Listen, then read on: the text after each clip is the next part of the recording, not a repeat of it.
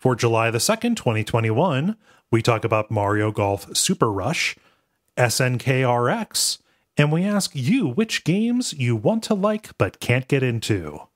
Welcome to level 377.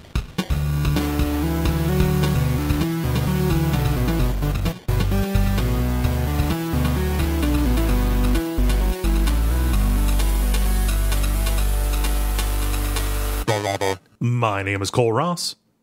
I'm Dennis Furia. I'm Jala Prendez. And I'm Ben Merkel. And you are listening to The Level. It's a podcast for people who love video games. Gonna get out in front of two audio things right here.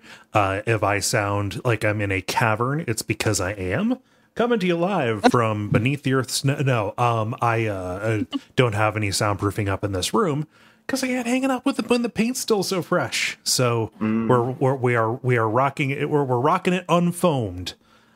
So it sounds echoey to me. Nobody else probably notices that. The raw dog of the ears. Oh no! Too far. I'll just see myself out. Yeah, please, man, not even less than a minute, dude. And also, I'm not saying this to make him feel bad, but there is a slight buzz on Dennis's track. We're rolling with it, so don't. If you don't notice, then it's a bonus. Also, hey Jala, how's it going? Hi, I've been in foundation repair land. Yeah. And I also injured my wrist, and so I'm only just now starting to sort of kind of get back to some of my activities. That's good. But yeah, the foundation repair was a lot worse. They picked up your house and dropped it bad, and then the pipes broke. Well, that was one of the various things that occurred. But yeah, like 31 piers on the perimeter, 11 inside the house. They tore up the floor. They tore up a lot of stuff. They broke some of my stuff. Oh, God. But they got it all mostly done in one day, at least the pier part of it. And then they also broke some pipes because they ended up lifting the house several inches. Because basically the house was already settling, but then Hurricane Harvey, when it blew through, it saturated everything so bad that basically the house was pitching forward. Uh-oh. So, like they had to raise it and to level everything out, and they had to make it more stable by putting some inside the house. The flooring is still torn up some, and we're still trying to deal with that, but it has been kind of a nightmare. Don't ever get foundation repair unless you are gone and somebody else is going to be dealing with it, because it's a nightmare. Especially the cleanup, dear God. Oh, yeah, we're still dealing with that. But yeah, the wrist injury was a separate ordeal. That was when I was trying to fight with the yucca plants that my dad had planted a long time ago that had died in the freeze, and we cut them back, but I needed to get the stumps out of the flower beds so that I could plant stuff in them eventually, like in the fall. And so I was trying to get some of them out, and then while I was pulling, a branch smacked my hand on the top of it and made it swell up real bad. And like, I don't know if I had fractured part of my hand, or if I had just pulled a tendon. It was very sensitive and had, like it still has some issues turning in certain directions, but I do not have money to go to the doctor to verify. Anyway, all they would do is just put an ace bandage on it and give me some Tylenol and tell me, well, if you have any more pain, we can prescribe, that's all they're going to do. So try not to move it too much. My time. Yeah. I'm obviously not doing any pole. And I'm only just this week after 3 weeks of not doing anything with it. I am starting to lift again very carefully and adjusting everything so it takes less stress on my wrist with a wrist wrap on. Have you considered a wrist replacement or removal and then just going full Rayman where there's just a floating hand? Yeah. Well, actually doing the lifting the past couple of days has been really helpful, because just like if you, at a certain point, if you don't move the area, then it will take even longer to recover because you're not using it, stretching it. You're not getting a range of motion back. Yeah. So So anyway, so that's what's been going on in my world. How about you guys? What has everybody else been up to? I mean, I know that the joke is we always talk about the weather, but Ben, you were in Portland this last weekend, and you already live in the Pacific Northwest, and I've seen some buck wild photos of like streets melting. Yeah. Jala already made the joke earlier where it's like I brought the Texas weather with me. It was like, but it's like it was gotten to the 110s in Portland on Sunday when I was there, and then it was in the hundreds in Seattle yesterday. Up until I think like 8 o'clock is like I specifically just stayed at work and just was like hanging out, like watching like Twitch and stuff like that, because it's like, well, I'm not gonna walk home and be in a really hot apartment, so but and in Portland, it was like very like eerie because that city is not built for those types of temperatures, and nobody really has like AC units. And so on like Sunday, it's like the streets were empty, rightfully so, because it's so hot. But it's like it was just weird seeing like this like ghost town, and then like feeling that like Vegas type of weather, but in Portland, and it was just like very surreal. And I visited, like when we were there, we visited a couple friends' houses, and like everyone was kind of trying to have their own strategy for like how to stay cool. I think the person I was visiting, they just decided they were just going to hang out in the basement all day. It's like a separate unit, completely like cool, not a lot of, so that's what worked for them. But really weird, I guess. Yeah, that sounds fucking awful. Yeah.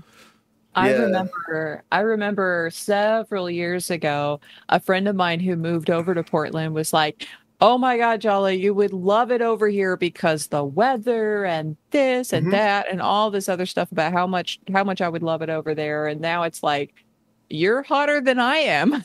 Wow. And you guys are not. It's kind of like when we had the February freeze here, and it's like, okay, these temperatures are nothing for any place that is prepared, but Houston, Texas is not one of those places that is prepared. In fact, none of Texas was.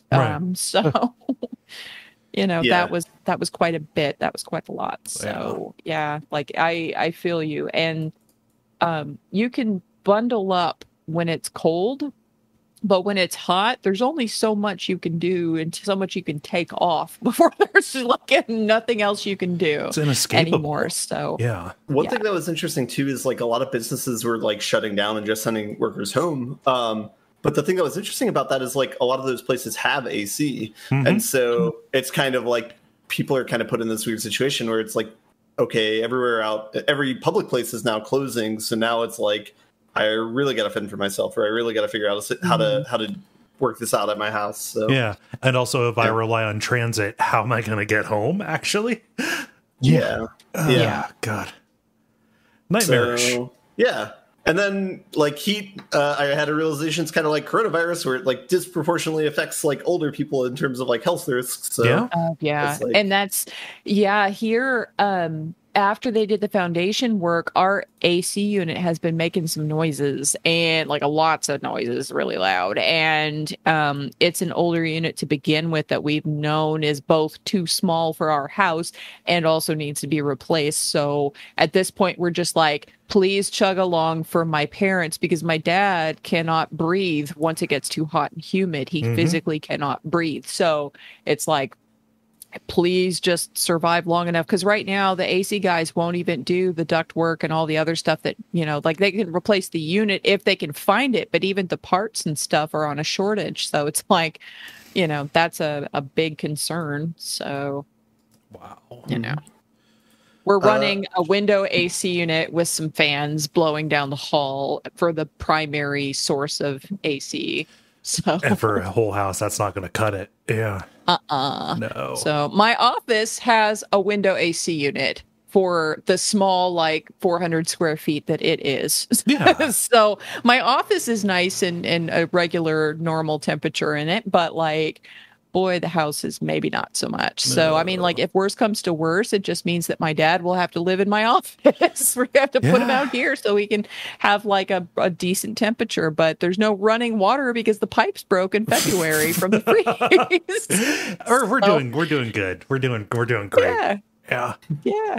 Oh, So, I mean, aside from the heat stuff, Ben, you got anything cool going on? I was going to say, so I went Did down you to say Portland. cool on purpose? That was terrible. No, I really didn't. I didn't intend to do Okay. Outside of the heat wave and stuff, I went down there for a midsummer festival, and so yeah, so it was a lot of fun. We played this game called Viking Chess or Cube. I love and Cube. It was like, yeah.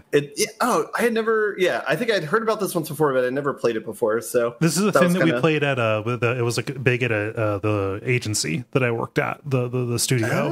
There was just one person, who brought it to whenever we had a picnic or a function, things like that. And like I have a set, although like it's unsanded, so it's miserable to use. Yeah, I need to actually just buy to buy a set. But this is one of many games in the backyard toss genre. Yes. Yeah. But safer than lawn darts. We still had an injury, but it was not fatal or anything. So yeah, you're throwing a wooden baton at little wooden towers. Yep, and it is quite a satisfying feeling to get it to connect. Yeah, that's what we realized playing it over the weekend. You get that wood block sound of the mallet hitting the block. Ugh, it's so good. Mm-hmm. Stop being a coward and play it with an axe. Yeah, people are looking this up. I want more people to know what this is. So like, it's just more common. KUBB is how it's spelled, and the sets are pretty inexpensive. Yeah. Is this like because of the pandemic we have exhausted every other at-home game and are digging furiously for new ones? Well, so I think there's like a Swedish tie with it, and that's why they like wanted to play it. It seemed like it was a tradition type thing, but I did not look that up, so I'm not 100% sure on that. Yeah, I think it's Scandinavian, just because they call it, another name for it. Like you said, Ben, is Viking chess. So I think it is something. I have no idea how the person who I learned about it from learned about it. But it's fun. And, I like these, go out in the backyard and throw stuff games. Big fan of ladder ball specifically. That one's good. Not so great at cornhole, bag toss or whatever. Ooh. But you're from the Midwest. I'm sure you're like naturally above average in the country scale. Maybe. I think that it's just one of those. It's one of those things where, like, if you grow up in a cold place, you're going to know how to skate better than somebody, even if you're bad. I wonder if you could make like a Midwest equivalent of like chess boxing and do like euchre cornhole or something like that. Yeah, I never learned to play euchre. What? Like people have taught me. Tisk. People have you guys have taught me like several times. Then I never internalized the rules. This is an act of violence at this point. Oh wow. Jala, if there's any room in the birthday party schedule, there's one thing that we could add. Oh gosh, yeah. Just even going back to high school, I was just a casual observer of euchre. I don't even know what you're talking about. So it's like a card game. It's like like cribbage or like the multiplayer game of hearts. It's like a trump card pair. And also two other things I've also never played because the best I think I could muster is solitaire. I don't know. My grandparents played a lot of card games because they were from Minnesota, but right. Like the only thing I ever actually saw them play, by the time I came around was solitaire. So I apologize. I don't know. It is like euchre is a decidedly Ohio phenomenon. Yeah. Yeah, you are not expected to know how to play. Kole, on the other hand. Right. I grew up. This is a failing. Yeah, no, Your I know. card is revoked. I know. Yeah. I've only lived here for 33 years. Oh god. Oh man. It's been forever since I thought about Cube. I need to get the sander out and finish that up. Finish the set that I have. Anyway, that sounds cool. Dennis, how about you? Yeah, I don't know whether to laugh or cry about this one. But as you guys know, I'm the stay-at-home parent right now for 3 very, very noisy boys. They like to assert themselves, we'll say, and it's just a noisy household in general. And so Jen casually, she got a package and she's like, "Oh yeah, I saw an influencer talking about this. I thought I'd get them just see if you like them." And she got me like noise reduction earbuds. And so like think earplugs. It looks like just like an earbud you would put in your ear, but it's designed to like take the edge off of loud sounds without muting out anything quieter. Yeah. That's what I used because of my dad and his breathing stuff. Because like I can't sleep unless I have them in my ears. Right. Yeah. So you're like turning volume down on life? Yes. Yeah, basically. So that means super noisy things, you're fine. Yeah. And like in a half hour of wearing them, I was like, oh my God, I don't know how I ever lived without these. Like, Yeah. They're holy great. crap. And they're not expensive either. Like you can get them for a decent price. No, because I think it's literally like I looked at it. It's an earbud that's put on a little piece of plastic so it doesn't get lost down your ear. Like I don't think there's anything super technologically advanced going on here. So maybe it's just like I bought something that is said to be for this, so I have permission to do the thing now. Maybe. But man, the shouting matches or the exuberant play are a little less overwhelming now. And it's one of those things. I was talking in the parents channel of the Slack that we have, and said at one point, like, you know, the saving grace of parenthood, especially when you start to have multiple kids, is just that anything starts to feel normal if you're in it 24/7. Right. And so it's like, oh, how do you adjust to having 3 kids? And it's like you just do have 3 kids and there's nothing you can do about it, so it starts to feel normal. And so even having that lightened in a very small way was a surprising amount of relief. So noise reduction earbuds, a thing that I would probably make sure to pull out whenever someone comes to the door, but will be my saving grace. Did you like? That's a good policy in general. Did you test them? Did you say, okay, boys, I need you to stand in the kitchen while I'm, over here at this desk. I need you to, and just scream like the house is on fire, boys. Scream like the house is on fire, and then get see if you could hear them.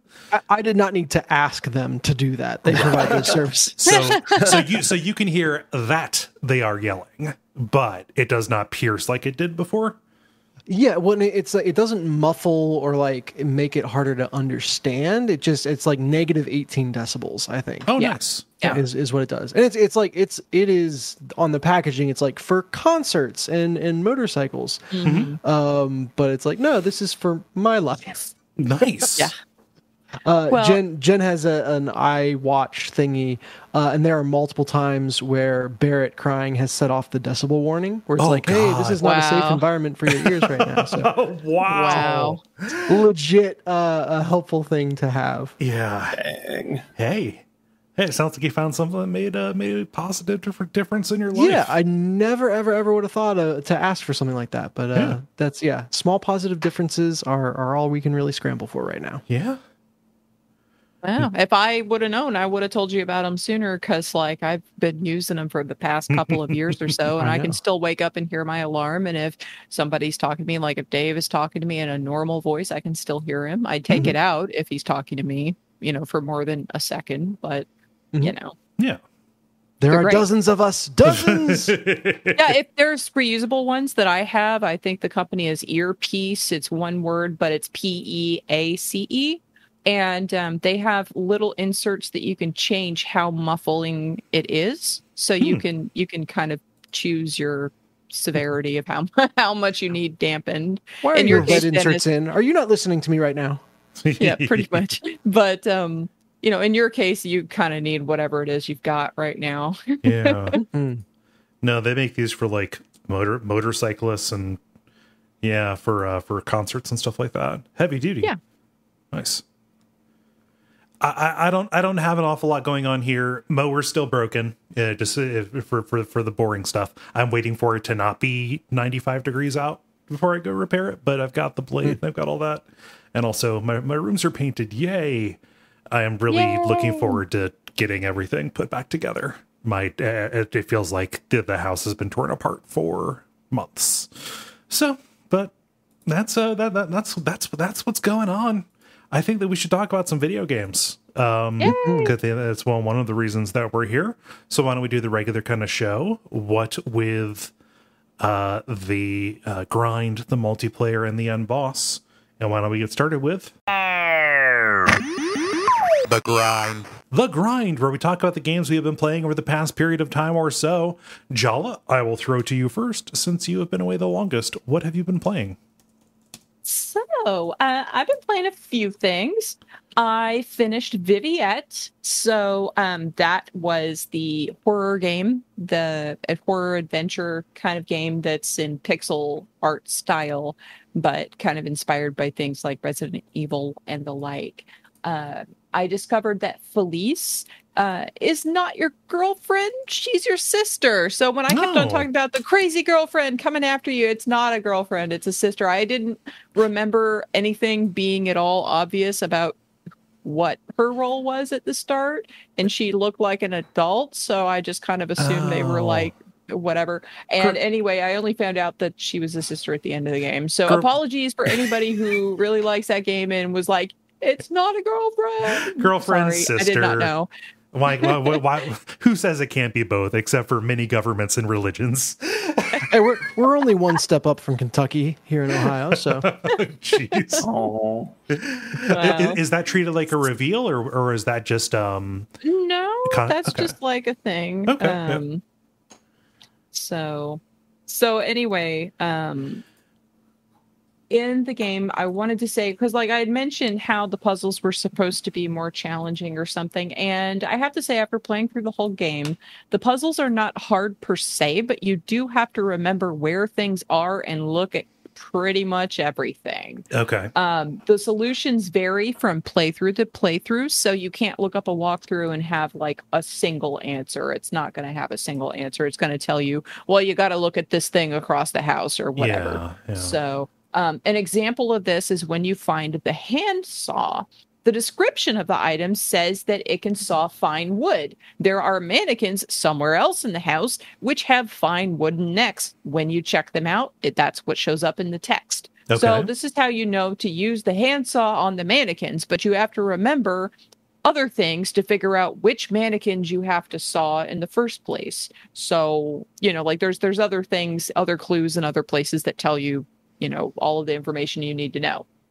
And also, for another example, there are some metal cutters that you pick up. I think they were inside of a greenhouse or something. But anyway, all the way across the property, over in a far corner outside the house, and far from everything else is where you have to use that item. So like it's not necessarily even inside the house. Sometimes it's outside the house and you have to wander everywhere. Yeah, so that's why it's a little bit of a frustration. So like if you play this and you don't know where something is used, you could just look it up. You're not going to be losing anything other than some wandering around time. So it's not going to, like, there are spoiler-free walkthroughs out there. I know because I looked them up because I don't have enough time and energy in my life around foundation repair to try to figure everything out on my own. There's no shame in the game. Yeah. I'm not ashamed to say that. So there are good, bad, and very bad endings. And the good ending is only accessible if you've already played the game through and go back to replay it, or if you happen to read a walkthrough. I checked on a spoiler-free walkthrough to make sure that I could at least watch multiple of the endings and not just default get the crappiest ending ever and then come on the show and be like, guys, it was terrible, So the bad ending occurs if you save one or two people, because in this game, basically you play a protagonist who has gone to an island where there is an abandoned mansion that is supposedly haunted, and you go to picnic with a couple of your friends and also your sister. And then you all split up right at the beginning of the game. And then that's when the shit hits the fan and everybody disappears. And then you have to figure out what happened to them. And the first person that you come across, and basically the only person you come across in the game, is Felice, who is your sister. And she ends up becoming possessed by the ghosts in the house and is chasing after you. She's Mr. Xing you the whole time. Mm-hmm. And so the other two people, you don't know where the hell they went. And where they actually are is completely unintuitive. So like there's no way that you can just figure out how to do the good ending coincidentally, unless you were just super, super lucky or super paranoid, one or the other. But anyway, the bad ending occurs if you save one or two people, but not all three. The very bad ending occurs if you fail to save everybody. Like you can't save your sister, you can't save your two friends. You have to basically, the way to save everybody, like I said, there's like one item in the earlier part of the game that you have to move in order to save your sister. You have to not move something else somewhere else to save one friend. And then you have to stop a saw in time to save the other friend. And it's like, none of these things seem like they would necessarily be linked to anything. Like I just put a video of like the saw thing, but like there's no way that you would ever know that inside of that giant log there is anything. You know, it's stupid. You would have no reason to even assume that, except if you watched the scene and saw the outcome and then acted on it in the past. Well, because in the very bad ending, they will explain like the in the very bad or the bad ending, if anybody dies, the investigator, because this is all presented like a flashback. The main dude is in the hospital. He just wakes up like he's from a coma or from injuries or whatever, and then an inspector comes and says, your story is unbelievable, but tell us anyway, like what you remember or whatever. Okay. And so then he tells the story of what happened. And then at the end of the game, it goes back to that scene in the hospital. And then the inspector's like, well, I don't believe you. And also, this is what happened. And then if anybody died, the inspector will tell you this person was crushed like blah, blah, blah. And this person was hacked into whatever happened to them, you know? So in any case, the good ending, basically the different endings are only varied in the exchanges at the very end between the main character and the inspector. Okay. So the good ending means that you understand your sister better and you vow to make her life easier because you were in denial of the fact that she can see ghosts. Okay. The bad ending, when your friends are killed, means that you go to jail pending investigation and trial for their murders, and your sister is being watched over by the hospital. The very bad ending would be you go to jail pending for everybody's murder, but I think, or maybe you were executed. I'm not sure because I can't find a video of the very bad ending on YouTube, or at least not in my cursory search of the amount of time I wished to invest in seeking this particular information. So, but anyway, it's fun. It has good music. It has nice graphics, although the gameplay is mostly extended because you are wandering around looking for stuff. So if, you know, again, like that, frustration just becomes a barrier. So in my opinion, it's better to just pull up a spoiler-free walkthrough and just find the solution of where you need to go, and it won't spoil the story for you, and then you're good to go. But even though I already outlined kind of what happens at the very, very end of the game, there's a lot of stuff that goes in between there, and the main interesting thing is not the main character and his friends and his sister. It's actually the ghosts and like what the whole deal is with the mansion in the first place. And that's the main thrust of it. And that's where almost all of the energy is spent, is on the main story of the former inhabitants of this house. Yeah. So I enjoyed it. I would recommend it to people, but just be aware of how much attention to detail you need to pay to the locations of things. And like, if you are playing, screenshot the shit out of it so you can remember like everything you look at is some solution to some puzzle, and you don't want to have to come back to it later. So take a screenshot and look at it later, because again, you can't just pull it up on the internet. It's different playthrough to playthrough. So that's good to know that there is no detail too small to be noteworthy. Yeah, you definitely want to look at everything, because there's stuff that maybe that just looks like a random cabinet that you don't expect to have anything in there. But if you actually go look at it, there's a key in there or whatever. And like, okay, I didn't know that was something I had to look at. But, you don't want to be crawling the house looking for these things later, it's better to go ahead and just comb the room and try to push the button to investigate everything in the room while you're in there. And there are some legitimately creepy parts, and the music and the sound effects and stuff, the sound work is really good. So I definitely recommend, if you're playing it on Switch or whatever, put some earbuds in so you can hear it. It's worth doing. So it reminded me in some ways of Corpse Party, a little bit different than that, but like, you know, there's certain elements of it that reminded me of Corpse Party, but like in a good way. Yeah. You know, like, because I know depending on the entry of the Corpse Party series, it might not be a good thing, but in this case, wildly. I mean it. Yeah. I mean it positively in this sense. So nice. So any questions about Viviette? I mean, just my question was going to be, where does it stand in comparison to Corpse Party? Because just by the look of it, and even by the description, that sounds like the closest neighbor. And you already answered that. It's kind of like, it feels kind of like a mixture between like a Resident Evil style game and then like a Corpse Party, because there's ghosts and stuff, but it's not like an inescapable dimension. It's like a mansion with some weird arbitrary puzzles where you find things to go into other. Like the puzzles aren't hard. You just have to remember the stuff, you know? Yeah. Like a chill, friendly Corpse Party.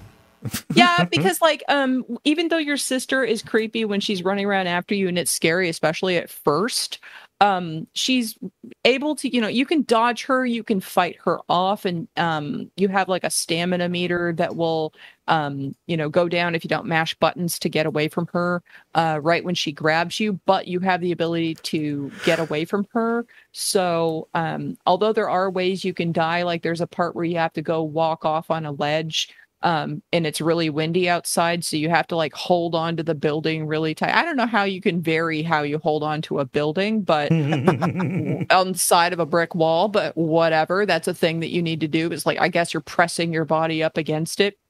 You can definitely fall, and I definitely died several times to that the first time I was trying to go through the window, but there's safe places and things like that. So it's not like a super, you know, bad penalty if you do happen to die.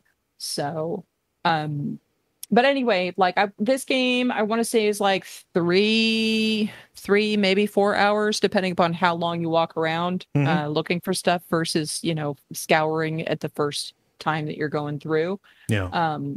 So it's shorter than Corpse Party. It doesn't have the voice work that Corpse Party does. It doesn't have the kind of crazy descriptions of deaths and stuff like that. Like Corpse Party gets real into it, but they don't show it on the screen. So like, I'm not really big into gore, but Corpse Party doesn't, you show it, they write it out. And so that's a little bit of a different thing for me, where it's more acceptable to me in written format versus, you know, letting you just imagine what that's like versus sticking it in your face. It's handled real well. Yeah. And this one doesn't really have any of that kind of element to it. But it's got, you know, horror in different ways, because your sister's chasing you around this mansion, and not even save rooms are safe from her. The only place you are safe from her is outside the house. So she will not follow you outside, but she will follow you everywhere else in the house.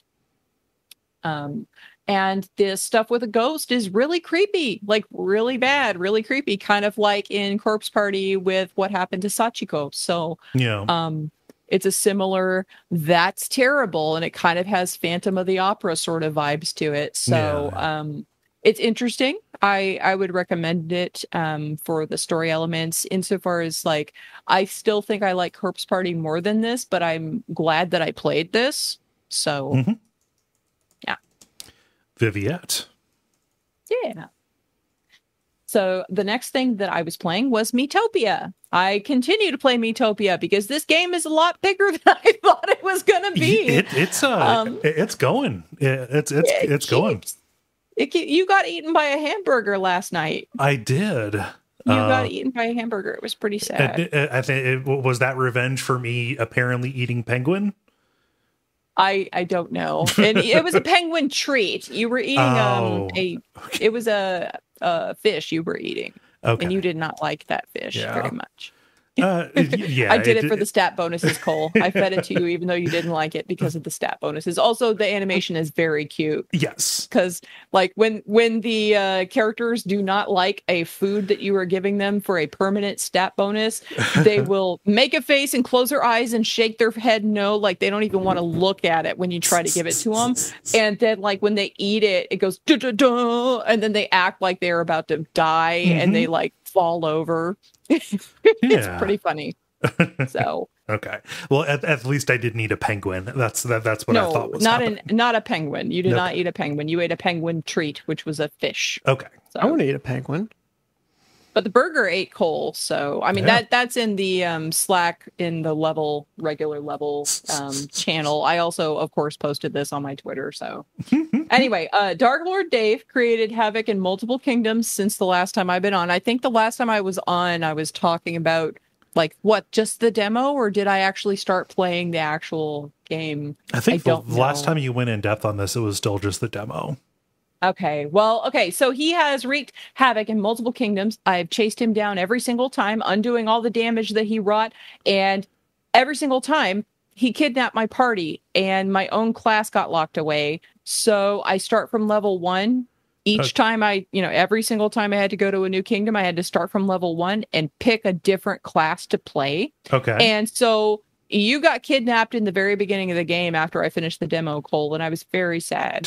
But you're back now. So it took long enough. On the final time of Dark Lord Dave trying to, block my class, I'd grown immune to his attack because he'd tried it so many times, and I'd gotten strong enough, on my own and my base stats and stuff that like it just didn't work on me finally. Huh? I was going to say, can we take a step back? Like, what is this game? Oh, Miitopia is, I talked about it the last time I was on, but it's been a minute. So Miitopia is a cute little RPG by Nintendo where you have Miis, the little characters that you can create for Nintendo. And you can create them from scratch. You can also inherit them from friends on your friends list and put them into the game. I basically made everybody from scratch, and the very first one I made was Cole. Gotcha. Because the reason why I played Miitomo many years ago is because Cole was in Miitomo, and so I went to Miitomo, and then Cole stopped using it, but I continued to use it and became friends with some listeners that way. Yeah. But anyway, Dennis is in there. And David is in there. I have not made a Ben, but there's still more characters coming. Like, there's lots and lots of characters in this game. Like, you can name all the NPCs. I made the Dark Lord into Dave. You can turn the Dark Lord into whoever you want. I just happen to make it Dave. You can also change everybody's face and hair and gender and personality. You can make them and their name. You can change them to somebody else at any time. So if I want to, I can make somebody else Ben at this very moment. I can change my whole party. Nice. So, but anyway, it just started out as being like just a cute and fun RPG that really focuses on the charming little interactions between the characters who become friends and get into fights with each other and, do all different kinds of stuff. So all of that plays out differently, both in battle and outside of battle, and when you're in the inns in between fights.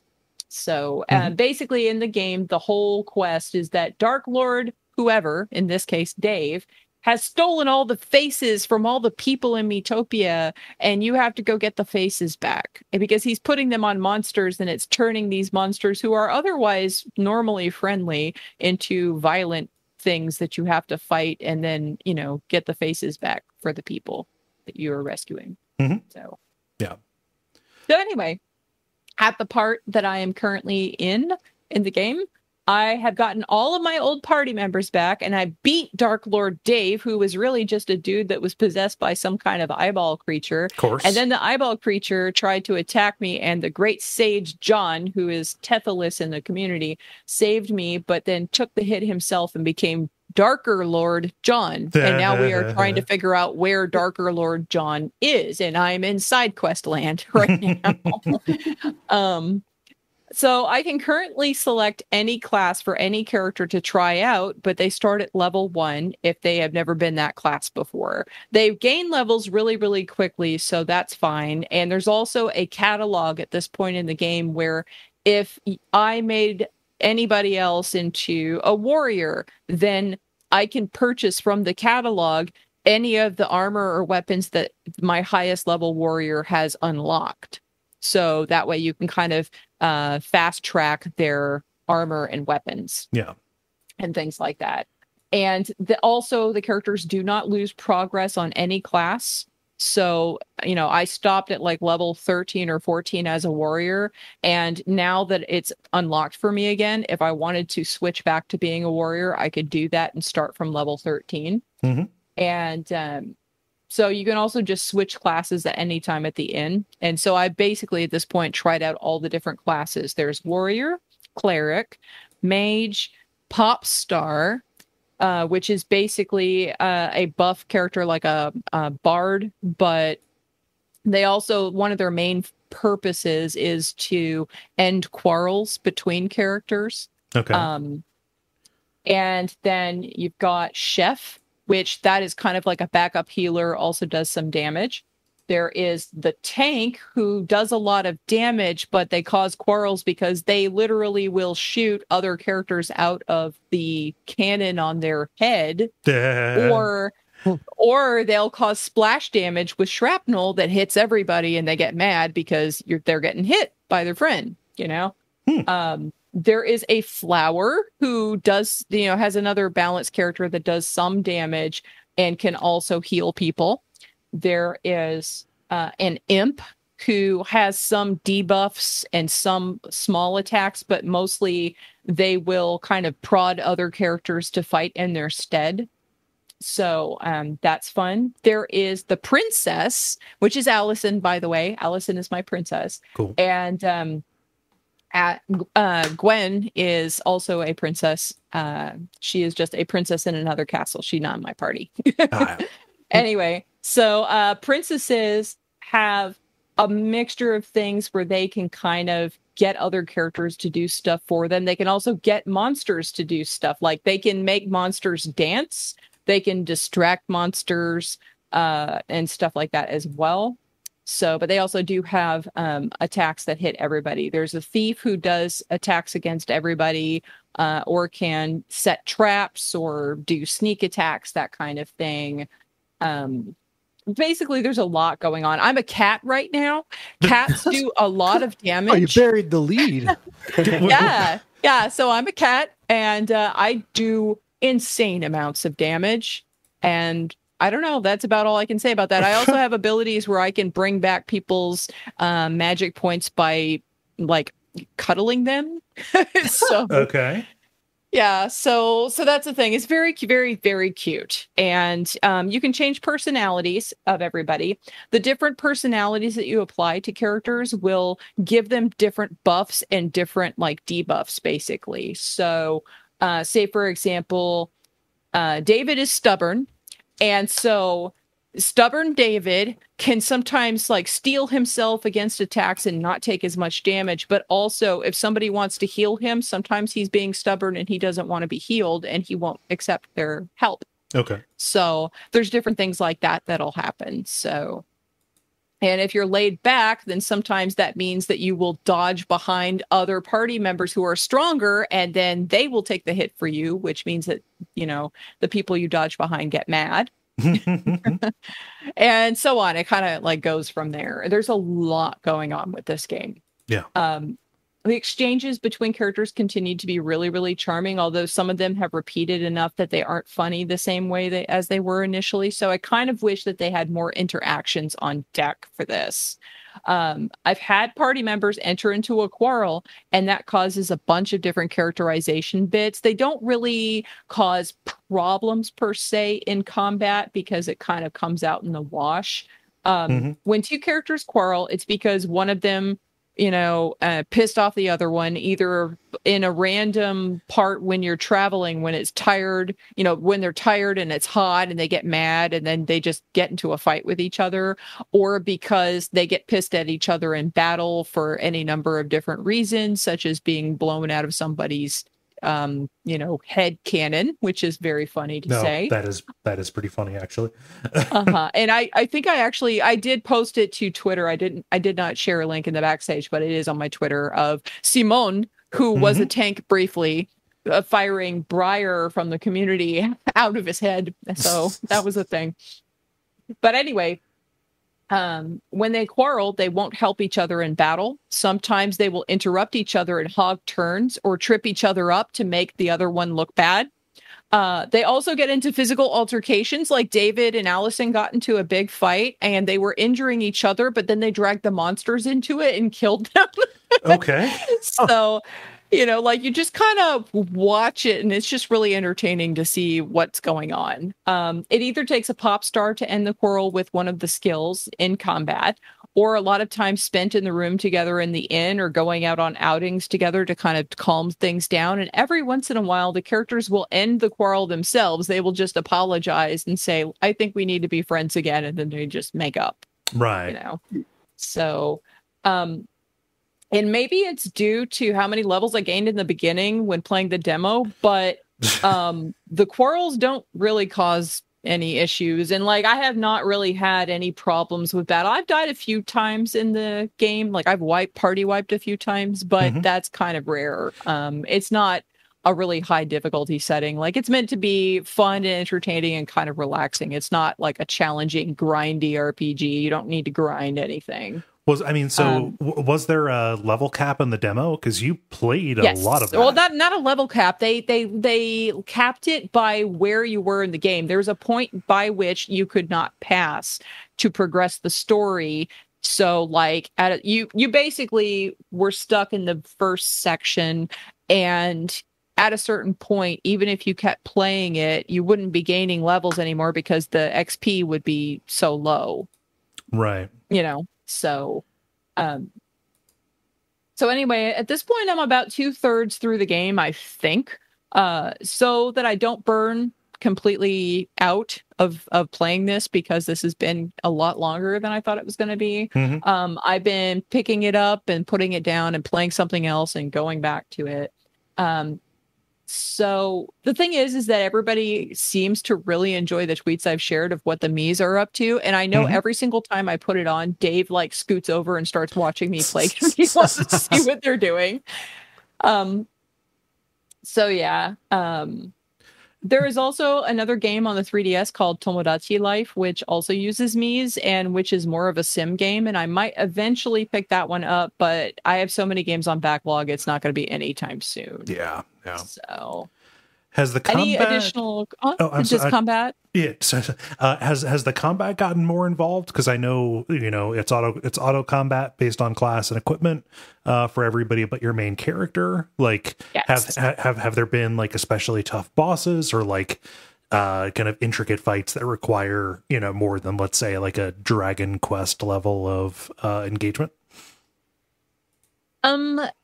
There is a system of sprinkles that you can use from your menu, and sprinkles are extra hit points and magic points, life points, and at this point I also have a hyper sprinkle that will buff your character and basically make them go berserk, where all they will do is attack, and they do major, a lot of damage for them when they attack, but you can't use any special skills or control them at all.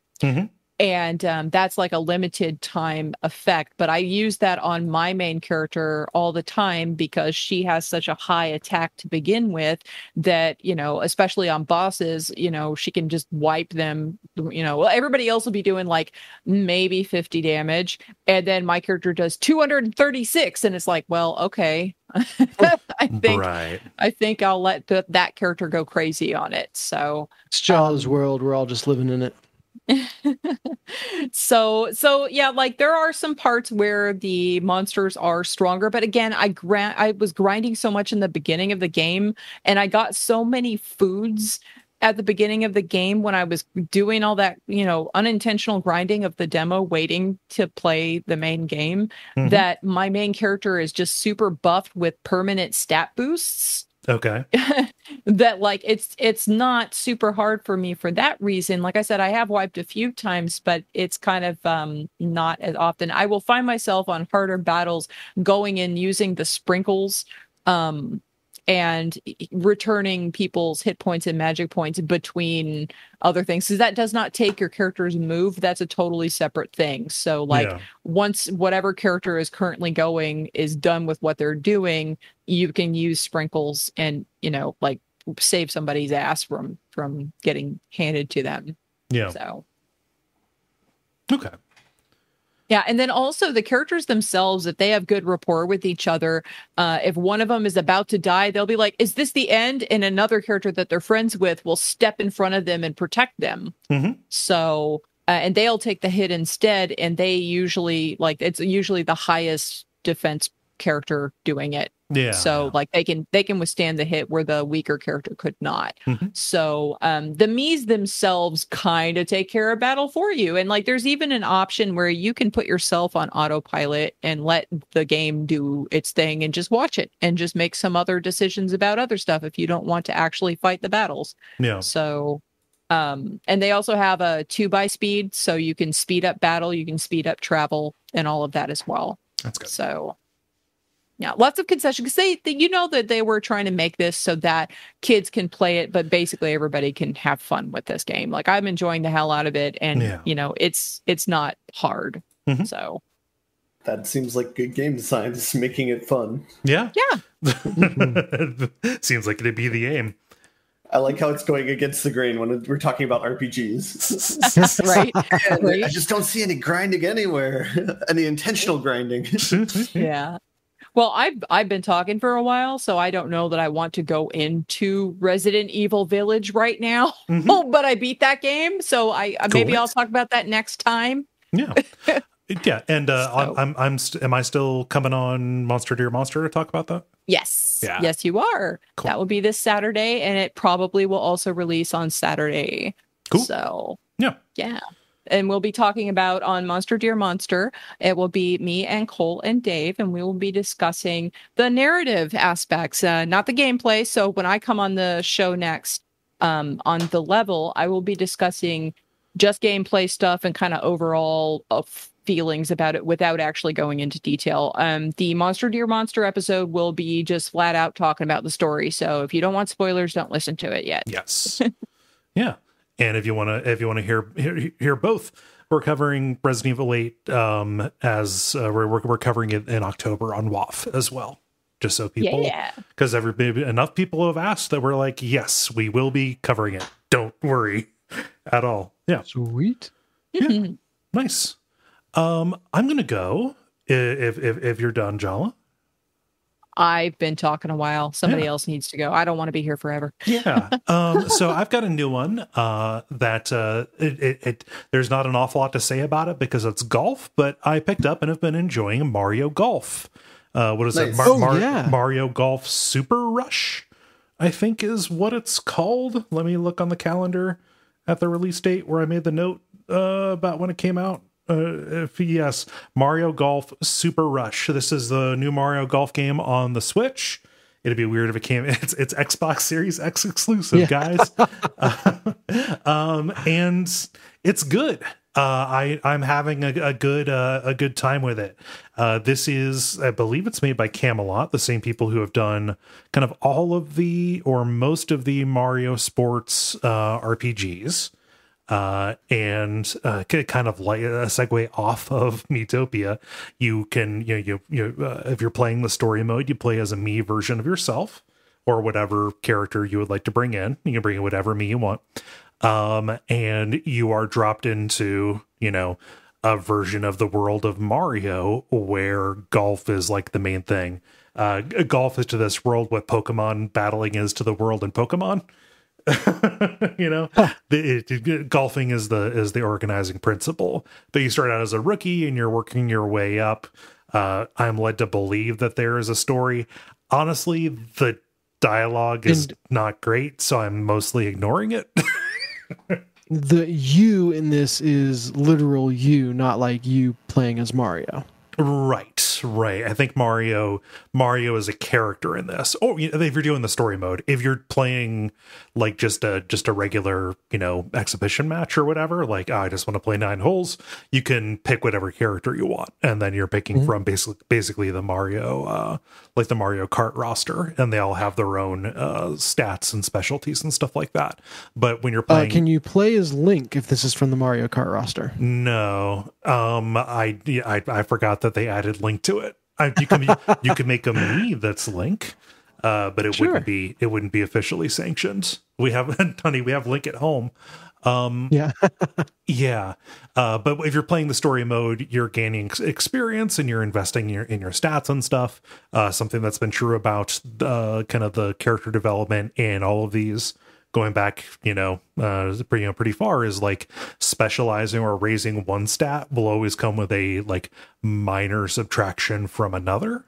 So like if you are boosting your control, that will take a little bit off of your maximum distance, or if you're boosting your spin, it'll take a little bit off of your control. So you have to kind of plan out and specialize what you want to be. Only Mario can be the Mario and kind of just be, average at everything. The gimmick in this one is that so there's this kind of the speed golf mode, which is strange. I've not necessarily played a match that relies on this where it's a criteria, but everybody tees off at the same time, and then you run to your ball across the course, right? Doing like jumps and doing dashes. You have like a little stamina meter to get to your ball and then hit it while everybody else is doing their big dash. And you are going out of your way to like get coins and get little power-ups and stuff like that. The way that this is going to factor in, I've not played one of these matches, but like matches will be like, okay, you want to finish with the best under par, or you want to finish like with a combination of best under par but also finishing quickly, which means yes, you will want to hit fewer times because you're running less, but that might change the strategy to it. I haven't done enough of the running around to actually see where it goes. It feels a little bit gimmicky to me, but the nice part is that the actual like golf stuff is really good. It's the usual, power meter kind of golf. It's not like a PGA Tour or PGA 2K21, which is the last kind of grown-up golf game that I played where you're messing around with the analog stick. This is like classic Mario Golf hot shots kind of thing, with some nice kind of like affordances. So like the meter will visually show you, because it's vertical, like based on your lie, the natural curve of your shot, so you can account for it.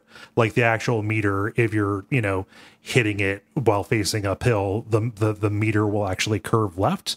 And then based on the lie, based on if you're on fairway or rough, like it will show you like what your odds are at various power levels of like veering off to the left or right, like randomly. So it'll show you like, okay, stop before you reach this particular power point in order to not risk having it go wildly left or right because you're hitting it out of the rough or hitting out of the sand trap. Stuff like that. So it gives you a lot of information. And something that's really neat is you can just do ridiculous shot shaping. So not only can you confer like spin on it, but based on your, I believe it's your control stat. It's still spin. Like the meter will be segmented, and you can like put in the order and severity of like the curves that you want it to take, or whether you want it to go high or low. Because as the maps go on, these are gonna they go from being like just regular plain grass golf courses to being like Mario Kart stuff, where you're trying to hit through rings and avoid obstacles and stuff like that. So being able to shape your shot like predictably and granularly ends up being pretty important. Yeah. But like it's a golf game. It's fun. So how in the rush mode, like it seems like you can interact with other players, like knock them around or do some real Mario Kart stuff.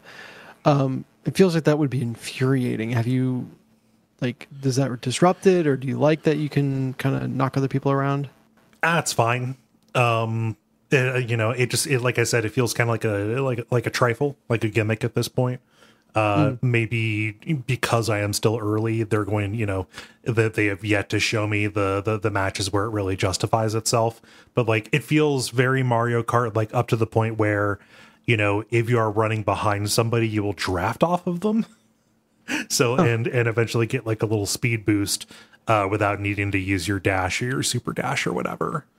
Yeah. I feel like the main thing that golf had going for it was like you versus yourself out there. And so adding in that level of competition and directly interfering with other people is interesting. Mm-hmm. Yeah. I mean, it makes it a little bit more, I think that it's there for people who would not be up for just the pace of a regular boring golf game. It adds a little bit of interest in between things. And this is something that had been the case like in Hot Shots Golf or Everybody's Golf or whatever, like where you could explore the course, like the overall course, not just like the, warp to wherever your ball is, but like walk around and find stuff and see like the lay of things. This is just kind of like a timed, scramble version of it. Very cool. Yeah. But I'm curious to play more. It's been a little while.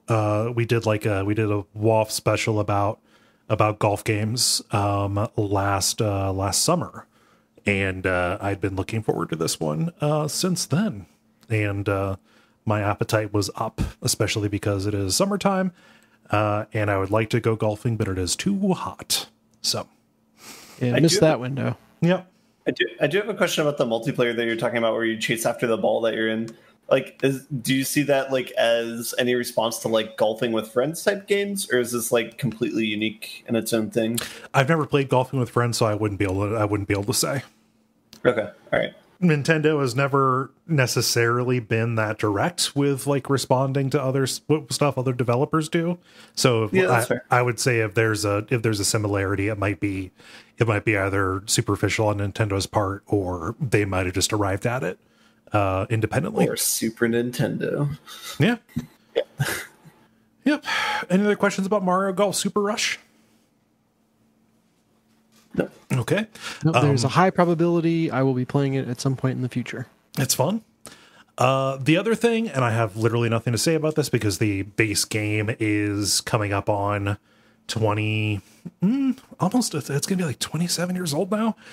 Zombies Ate My Neighbors came out on modern systems here today, actually. Yeah. It unlocked on the Switch last night, and I went in and messed around with it. The original came out in like 1993. I talked about this on the End Boss a while back when they kind of first announced this. We did an episode of Watch Out for Fireballs about Zombies Ate My Neighbors. This is the LucasArts top-down co-op action game where you are going around various environments. You're playing as a couple of punky teens. There are Universal movie monsters about, and you need to go and rescue your neighbors, fighting off the monsters using things like water guns and pop cans and tomatoes and throwing silverware at werewolves and stuff like that. It's a good game, and I recommend people play it. But additionally, the port is good. Like it actually has like in-game saving as opposed to relying on the password system. It runs well, at least on the Switch. I dipped into Ghoul Patrol, which is the kind of sequel that is bad. It actually runs really badly. I'm not sure if that's a problem with the Switch, a problem with the emulation, or a problem with Ghoul Patrol. But the action is just kind of like real choppy, which I do not remember it being. So you're not getting this, $15 game to play Ghoul Patrol. Nobody is. You're getting it to play zombies because it's good and fun and it's a part of everybody's childhood, like it is a part of mine, right? Man, what a departure from the typical "the sequel is always better than the first one" line of video games. That was well before that was the case. Usually sequels were like back in the day, like in the 90s, unless it was Nintendo, the sequels were often like farmed out to a B team so they could churn them out quickly enough to hit, to strike while the iron is hot. So like, fair, yeah. Sequels were kind of always seemed to be just a little bit iffy back in the day, especially Ribbon. Oh,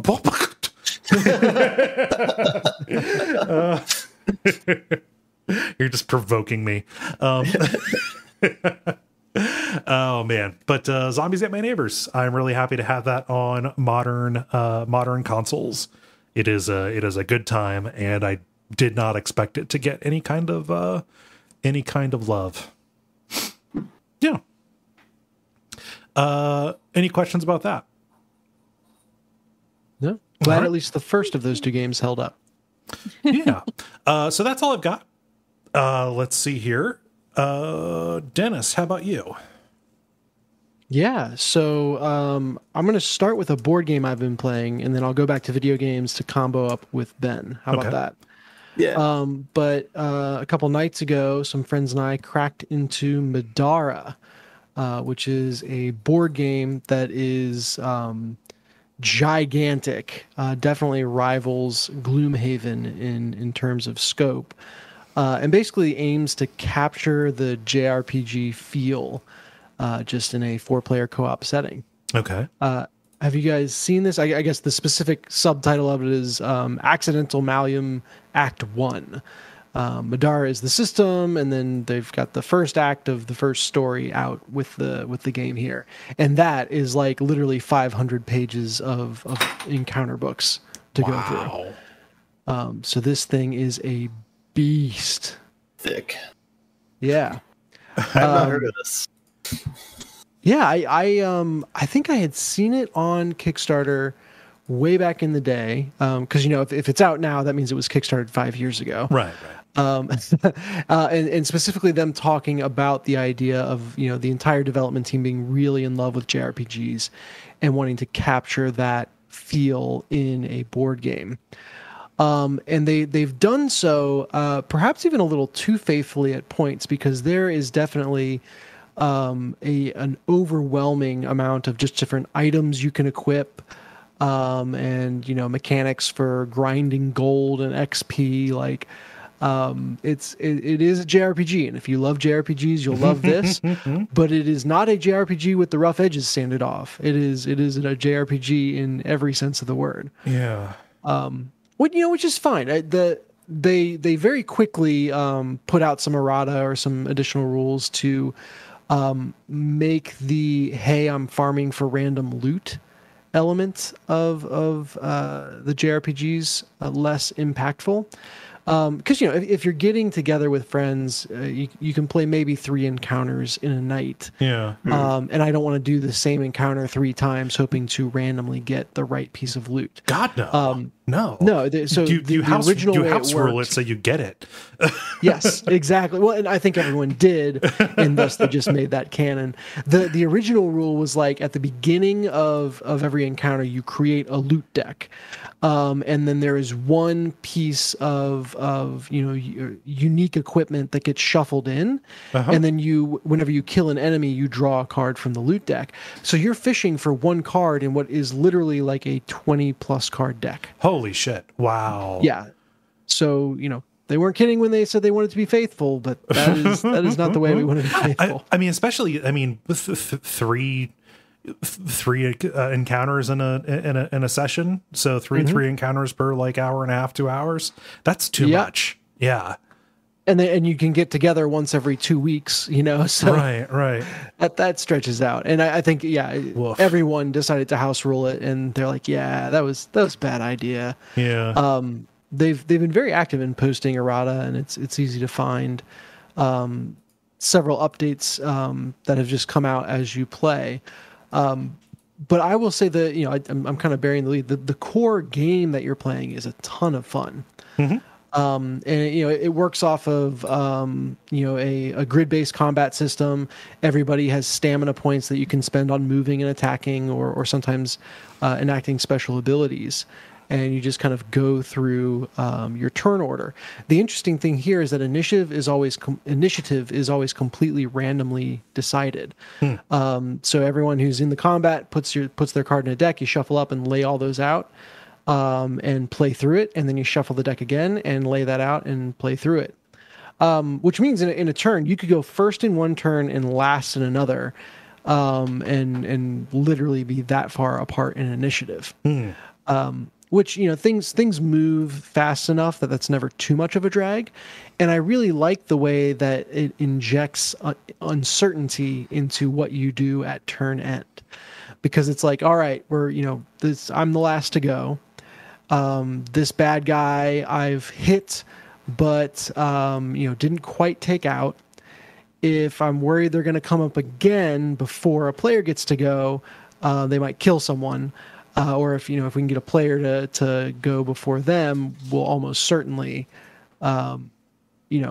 defeat it and not have to worry about it. Like how much do we want to all in on this? How risky do we want to be? Yeah. Knowing that we can't know when it's going to go again next turn. Like that created a lot of interesting situations and discussions. Yeah. Every character is very complex, and the game is designed to, like, there are classes, or rather I should say there are disciplines of skills that you can pull from. And you can get a level 1 from a discipline to start, and then to have a level 2, you have to have at least one level 1. To have a level 3, you have to have at least one level 2, and so on and so forth. But there's no restrictions on what combinations of disciplines you can take, and it's almost overwhelming the possibilities for building a class. Each character has some special abilities unique to them, but they're pretty generalist in that you can take those special abilities in a lot of different ways, versus those special abilities pigeonholing you into one class or another. So the feel of it, as you're managing that, like in a lot of co-op games, it feels like everyone plays everyone's character, just because you're kind of hive minding it. Yeah. Whereas in Middara, there's enough complexity with all these different disciplines, and then there's items and equipables and all this stuff, that you're kind of focused on yourself. And right. I found this group, which, like playing Pandemic, we played as a hive mind. Not nearly as much playing each other's characters. You're focused on just figuring out what you're going to do. Yeah, which is good. That seems to be similar to Gloomhaven too, right? Like everyone's kind of focused on their own deck of the character actions. Yes, in Gloomhaven it got to a point, like there's a rule in Gloomhaven that you're not supposed to table talk about exactly what your initiative is going to be or exactly what cards you're playing. But I found halfway through that game we were also familiar with each other's cards, that we were just like, all right, just tell me when you're going so we can plot this out. Because if I'm before you, this is going to suck. If I'm after you, we can actually win this. Maybe I just don't know the Middara system well enough to do that yet, but it hasn't come up yet.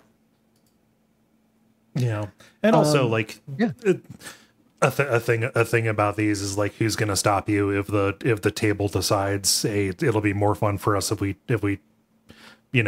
disobey the box. Exactly. Yes. The other thing that was a step up from Gloomhaven was the way enemies are handled. So in Gloomhaven, every enemy had a deck of action cards that were shuffled, and you would randomly draw from that to find out what they do. But you're playing that out. And if one person is doing that, you can pretty much go to sleep during the enemy turn and not miss anything. Whereas in Middara, each enemy on the board has an AI card that is given to a player. And so, like, I am playing my character, and then whenever this enemy comes up, I am running their AI. And it's a lot more of like a true false. So, like, if you are adjacent to someone, do this. If you're not adjacent to someone, move X spaces and do that.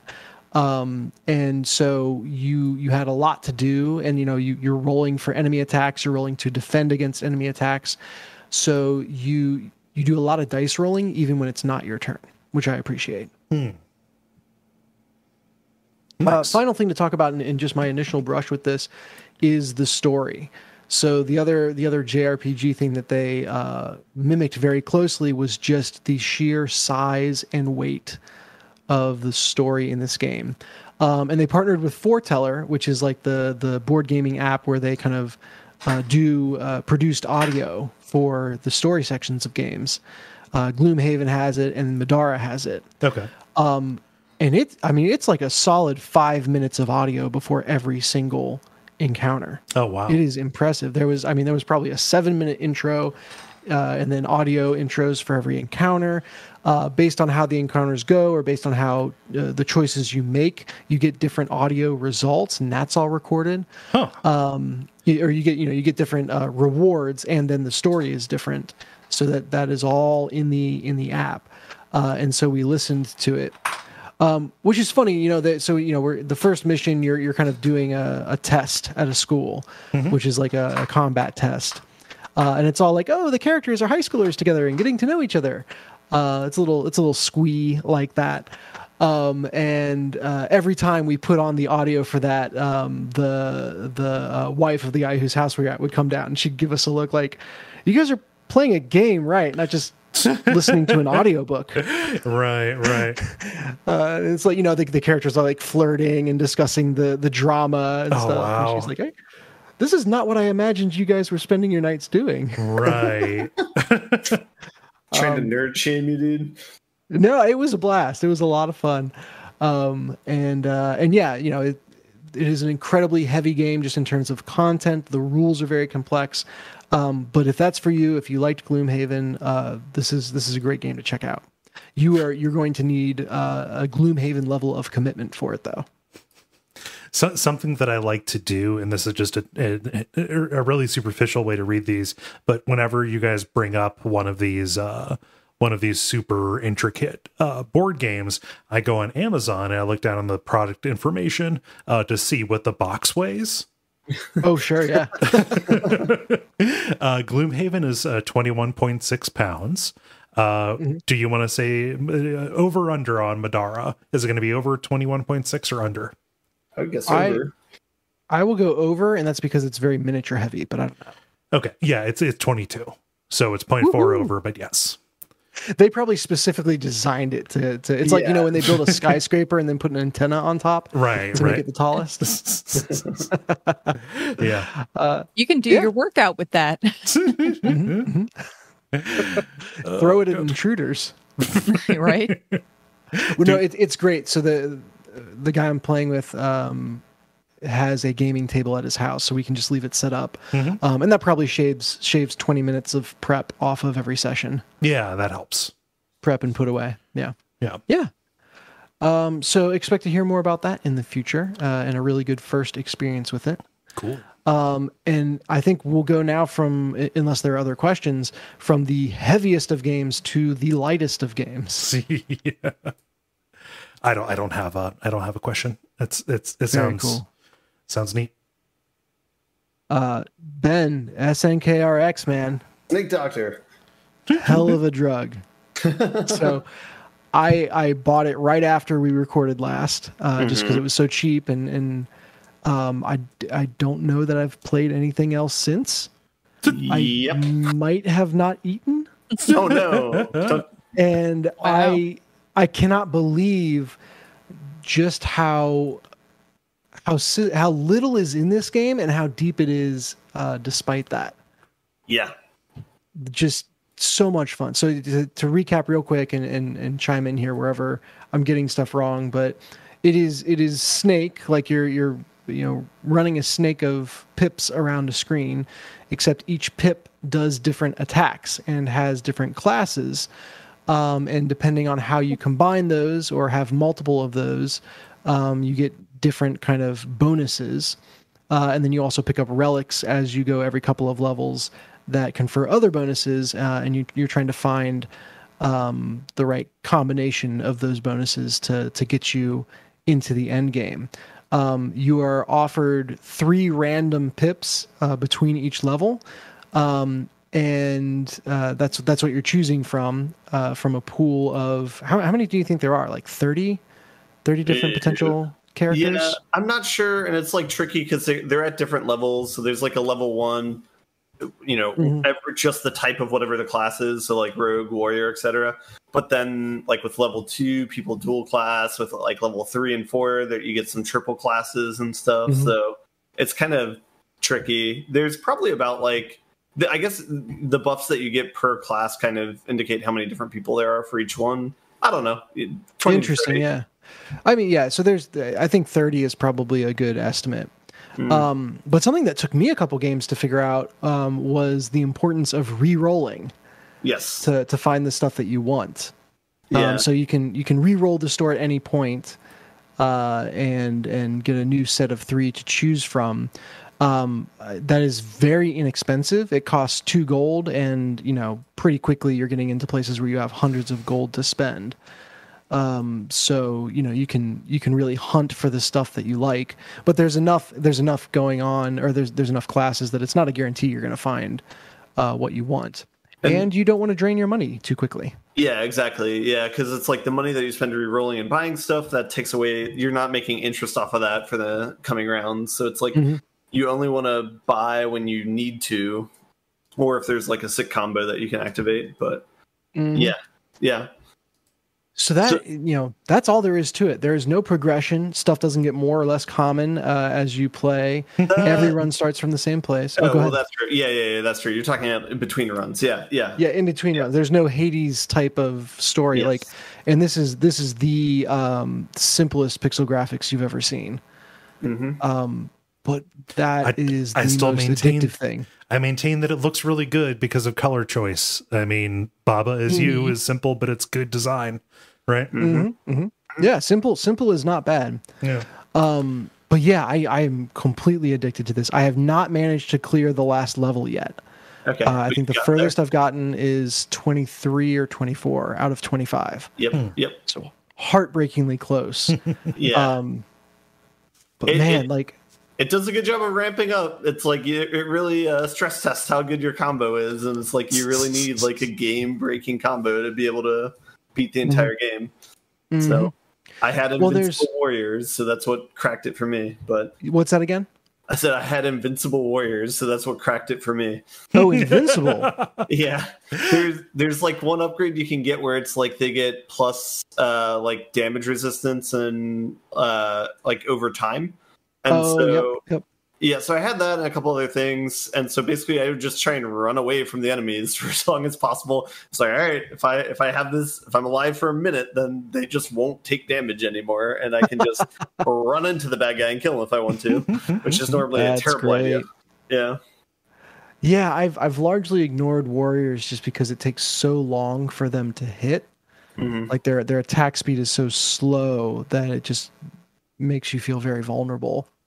Yeah, you never want to avoid like an entire class outright. It's just, you like, but if you pick one up, you just have to go whole hog, and you just have to go completely 4 warriors if you pick that, Yeah, and that's it's 6 warriors, right? Because that's one of the ones where you need 3 and 3 to get the bonuses.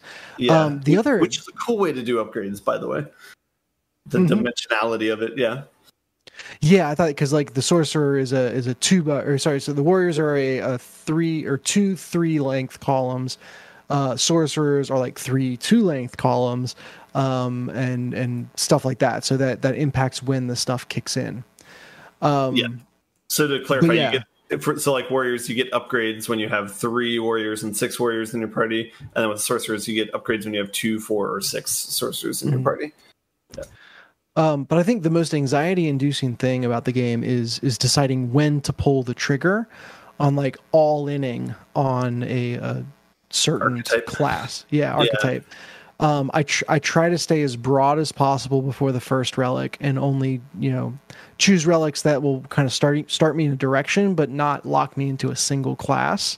And then by like the second relic, which is what I don't know how many levels in, like 6 or 7. Number 3, yeah, so 6. Yeah, six levels in. That's when you're like, okay, this is the way I'm going. And then you can probably survive until like 15 or so without doing your big all-in buy, where you're just hunting for the right classes. Yeah. Is that Is that similar to what you do, or kind of? You can reroll relics too, but it's a little bit pricier. But yeah, I mean the run that I won with was one where I had all the relics that I needed, so it is definitely important that you get the right ones. Yeah, I agree. It's kind of tough to know when to passively take relics that seem good versus when it's like, all right, time to just roll until I support this strategy that I'm trying to force. yeah. And I think I agree. To win, you kind of need to get lucky in finding the synergistic relics and classes early on, and then finding enough as you continue down that strategy to not get screwed. Because I've definitely had games where it's like, all right, this is a mage game, I'm deciding level 2, and it's like I don't see another mage for 6 levels. So sometimes it feels like the game's like punishes you like that, where it's like, oh, all sorcerer upgrades, and I like haven't seen a single sorcerer in the bank yet. It's the story our minds tell with a random number generator. Availability. I will say that. Oh, go ahead.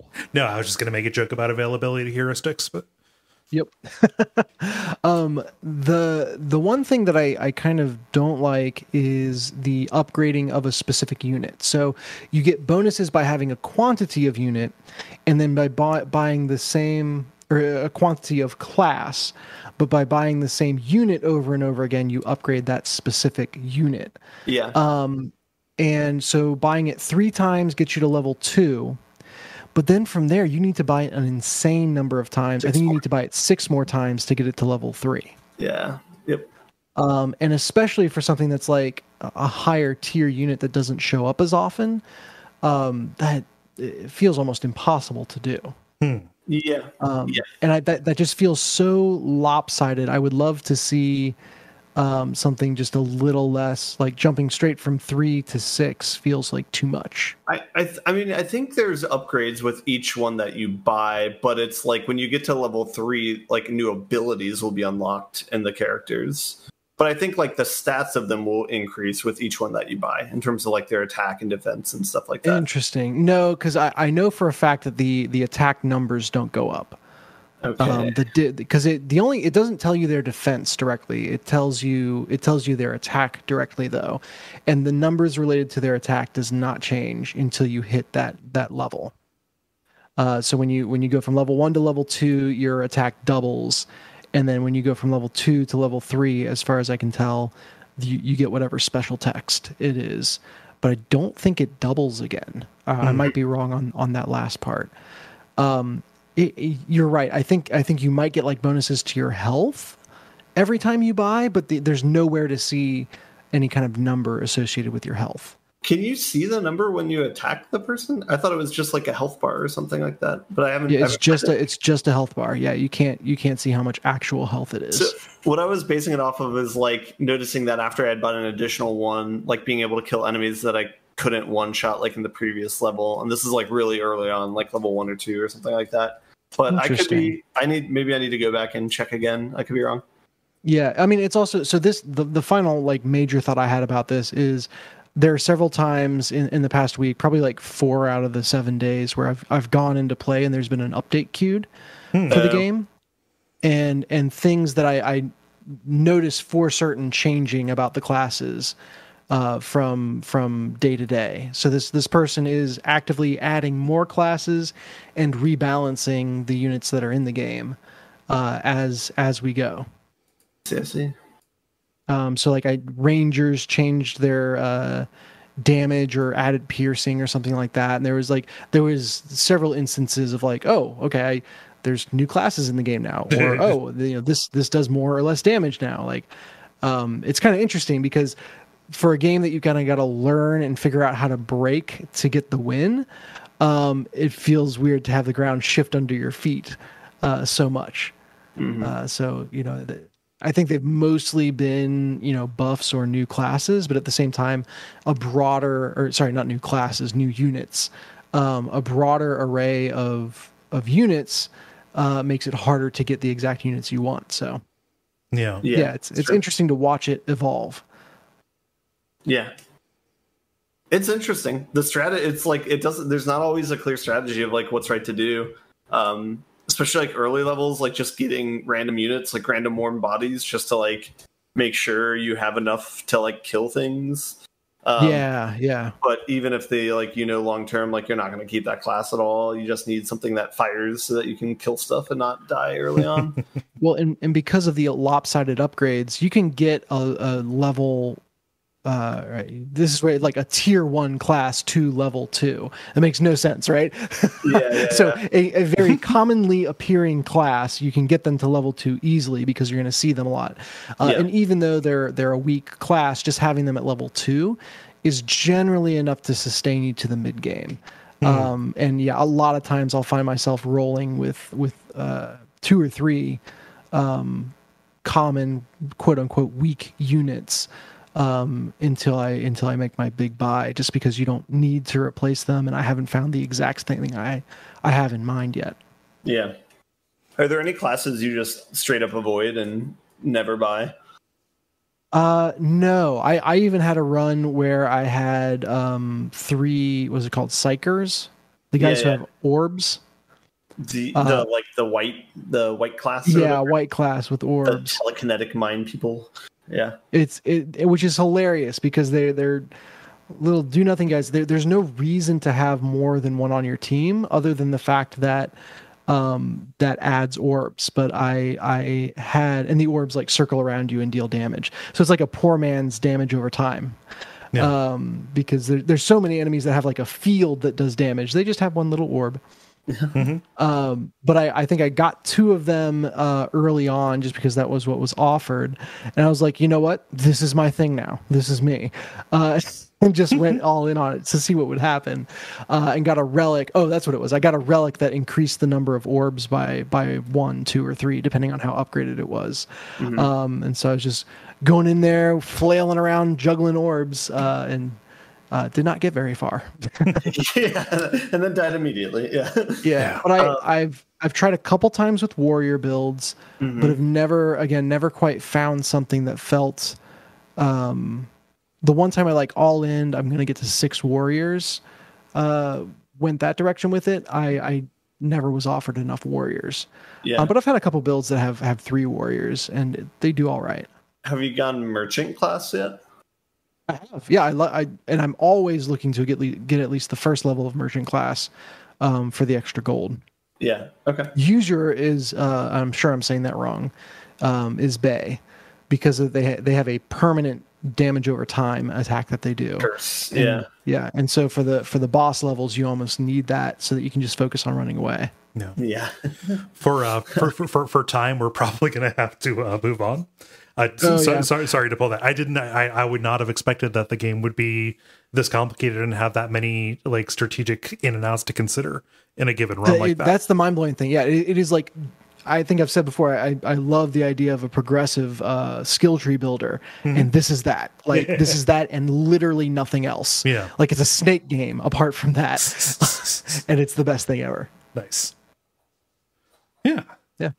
Oh, I have to say one thing as a parting shot, and I promise we will not comment further. But Ben, like how Milo gets really excited for Blood in Slay the Spire. Early on, they were watching me play, and I took a witch.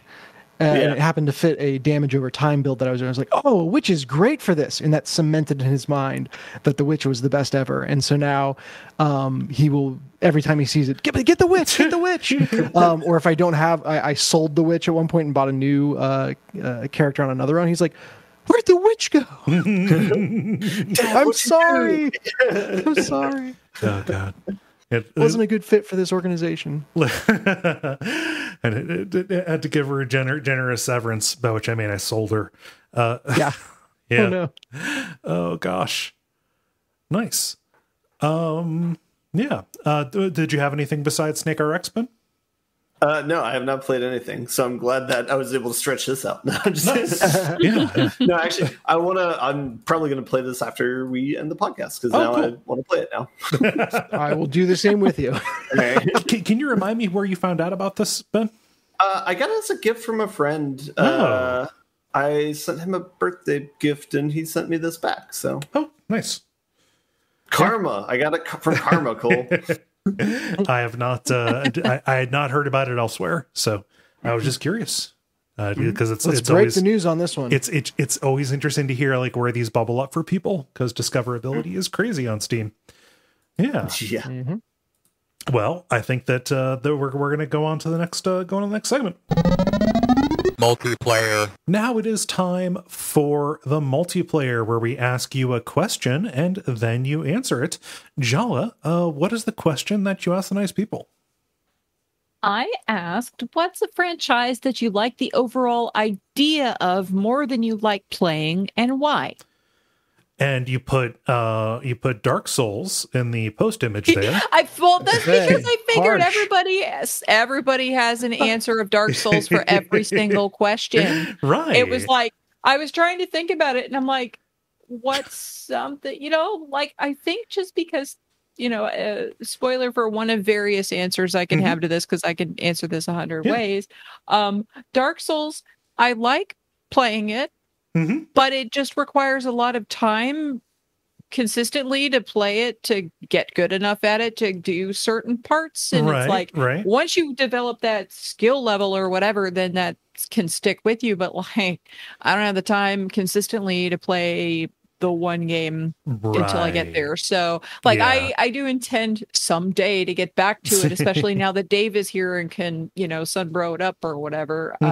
But we have not had a jolly cooperation at this time. Jolly cooperation. It's been stressful enough in my real life to not want to get stressed out trying to beat things in a game and get back to where I was on Steam, I have to get back to where I was first. So I'll start us here with Ollie, who says Dragon Age. I like the idea of it, and the WAFs make it sound great, but I just can't see myself ever playing it for more than the hour that I did. It just felt like too much work for what I want in a video game. Yeah, no, I can see that. Okay. No, okay, so I thought that I was like editing to save Ollie some embarrassment, because like I said, Jala put Dark Souls in there, and Ollie's actual response read, "Your image is a perfect example, Dragon Age." And so I was like, I'll save him the embarrassment. And then Ollie responds saying, "Yes, I know that's not what the picture is. I was swerving you." Got him. Okay, got me. I was trying to help you, Ollie. Oh gosh, yeah. Dragon Age is a lot. Especially because the first one is paced like a nightmare, and the third one is MMO quests and not a really interesting main story, and it's very long. And you're walking around scanning forever. Yes. Yeah. It would be tough. I would recommend, at this point, I would tell people to go into different CRPGs, so I can see that. Or you can do you can take the accepted route, which is just to read wiki stuff, or go on to TV Tropes and poke around and get the gist of what's going on in the game. Just play The Witcher. Yes, but yeah, The Witcher would be the main one that I would recommend going to. Thank you, Ben. Yeah. Well, Ben, what does Rob say? Rob says, I love the over-the-top butt rock as video game style tone of Devil May Cry and Bayonetta, but I have no interest in playing style-driven character action games. My brain just doesn't like the pace and combo systems. I usually stick to watching playthroughs. Yeah. I could watch combo videos of Devil May Cry all day. But you can also play and do those combos in Devil May Cry. Oh, no, I cannot do those combos. Not the way they do them. Right. The most fun I have ever had with Devil May Cry, especially given that I cannot even look at the remake without getting mad, is just watching Dennis play. Like, I don't want to play it, but I have no problem watching Dennis do it. Yeah. It's weird. It is a strange experience, because the experience of playing them, like the things that you are doing are so amplified visually that is a dissonance that I feel, and I think I rest somewhere between Dennis and Jala in my enjoyment of those character action kind of games. Yeah. Dennis, what does Greg say? Dark Souls. Enough said. Yep. It's a divisive game. It's not for everybody. Somebody was going to say it. Yeah. They're just proving the point that Dark Souls is just an answer for any multiplayer question. Oh, they were forced to say this type of thing. Somebody just write an AI Just write a bot that just answers Dark Souls automatically. Jala, what does Tom say? Tom says, so many of the hero multiplayer games give me stories in the lore that are way more interesting to play than the game they are from. If you told me there was a monkey from the moon who wanted to save the day, I would play that game immediately. Unfortunately, he's in Overwatch. If you told me there was an evil scarecrow that stalks the countryside, I'd be down for that. Unfortunately, he's in League of Legends. Yeah. It's weird. I feel bad for those narrative designers because, those are big companies. Those are high profile titles and people really like those, but it's, like the stories that you put in, but also it is not surfaced at all in the actual experience. Yeah. It's just like the intro video and any additional stuff that you might, that might be done comics wise and stuff. Well, it's like leaving a lot to the player's imagination can be a powerful thing. Yeah. Like, this is a really cool idea, and we're not going to fill in all the gaps for you. You can do that for yourself. Yeah. Alex says, the Final Fantasy 13 franchise. You mean Fabula Nova Crystallis? Yeah, I can see that. It's interesting to read about, and the later games in that, from what I have played and tried, they get weird and wild, like mechanically, but also Teflon. No. Mm-hmm. Ben, what does Ruki say? Ruki says, Shin Megami Tensei, an RPG where you summon demons to fight other demons in a post-apocalyptic techno-mystical Japan? Sign me up. Every time a new one gets a price drop, I try it out, thinking this could be the one, but I always end up bouncing off after an hour or two. Yeah, it's still a JRPG. Mm-hmm. Yeah. You might not like Middara. Dennis, what does Eli say? Eli says, looks across the vast ocean of every MMO, an open world to explore. Cool. The potential to take a fellow adventurer you met into a dungeon to reap the rewards together. Rad as hell. Auction houses, waiting in queues, raids. No, thank you. Yeah.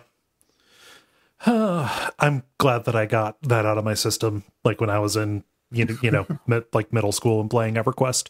Got all my rating in, and I was like, yeah, this is not necessarily for me. That was a fun time.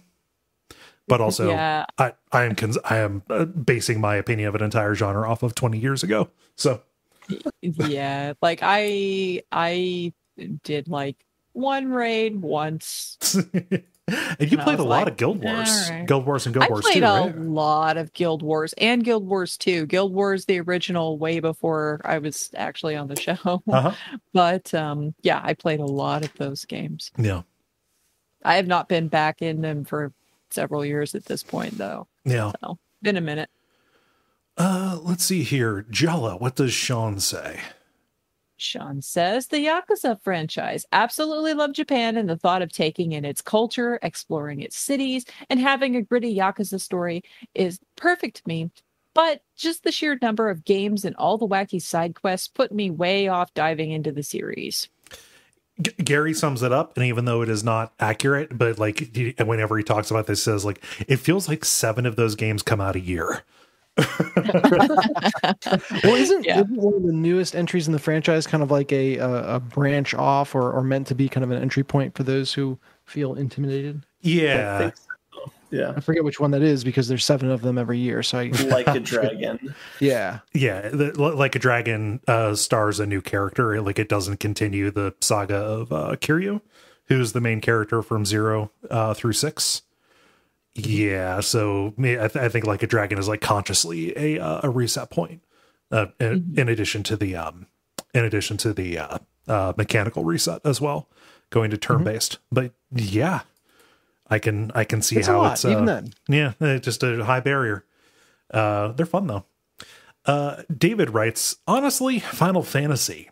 I played at least 8 of them, and I sorry, that's so many. Sorry. Honestly, Final Fantasy. I played at least 8 of them, and I'd say I only really like 3 of the ones that I've played. That's a good batting average in baseball, but not so much for a game series. Only a few get the combo of story, characters, and battle system right for my taste. I really hope you bailed out of the other 5 before getting too far invested. Yeah. World may never know.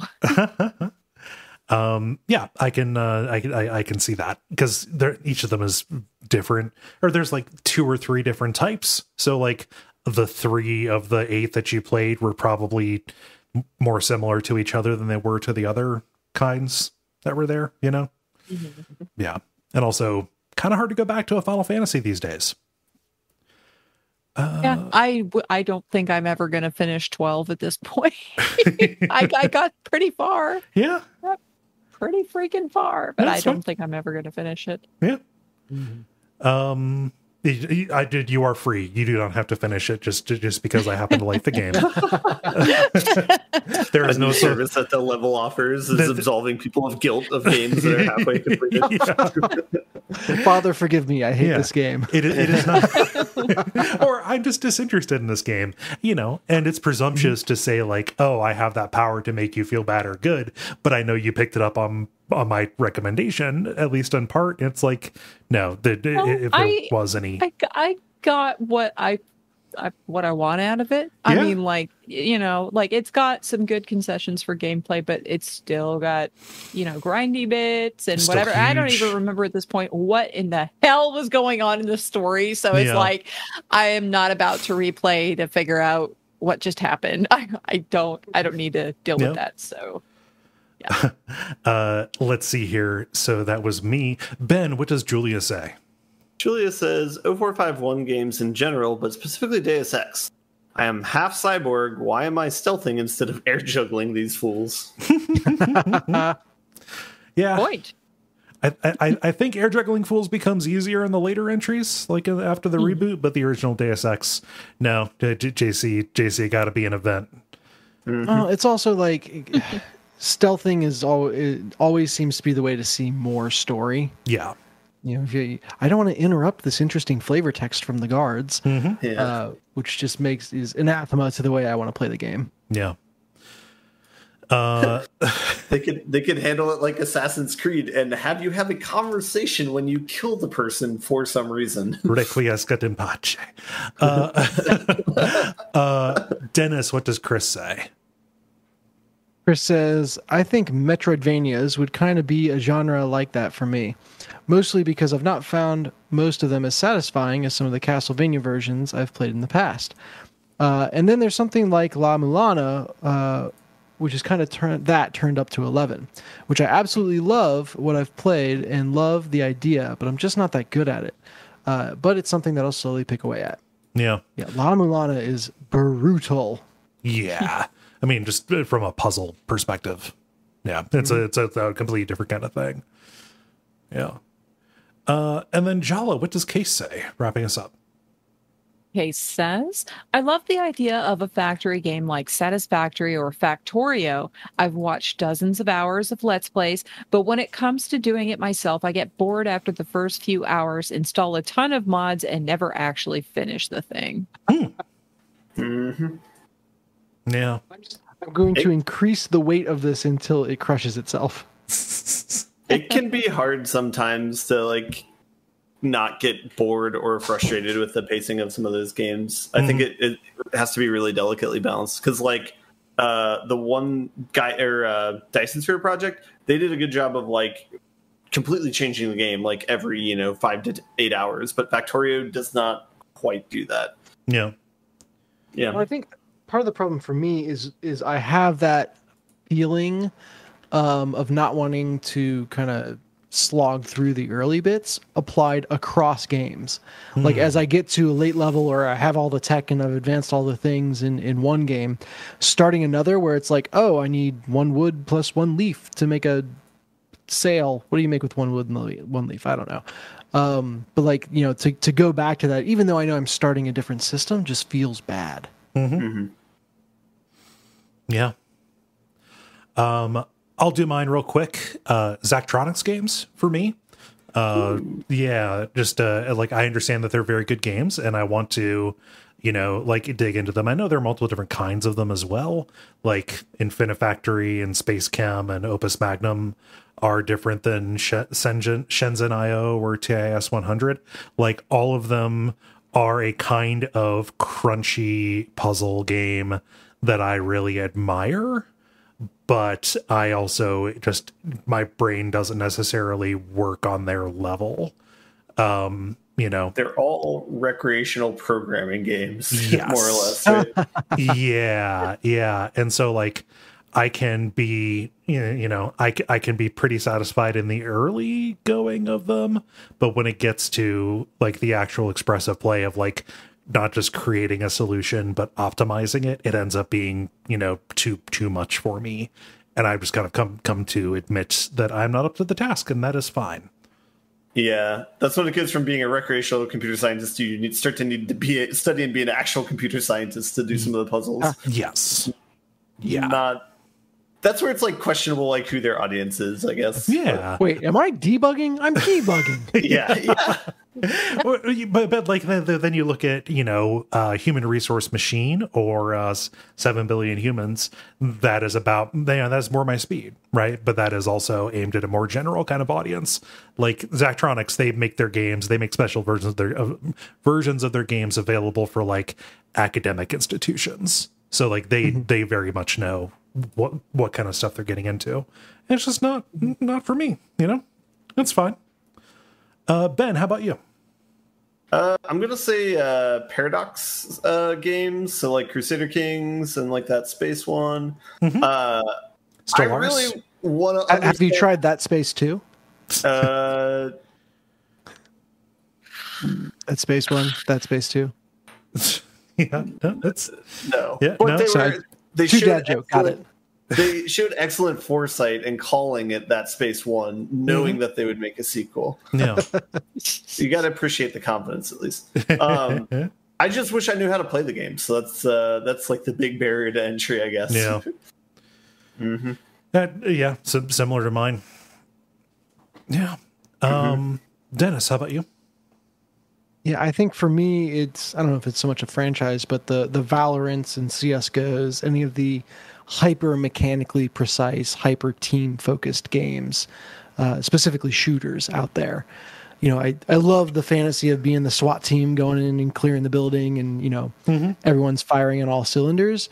And I just do not have the talent or the time or the friends with the talent or the time to really get into those the way that I would want to, versus just being, the feed that is making everyone else feel strong.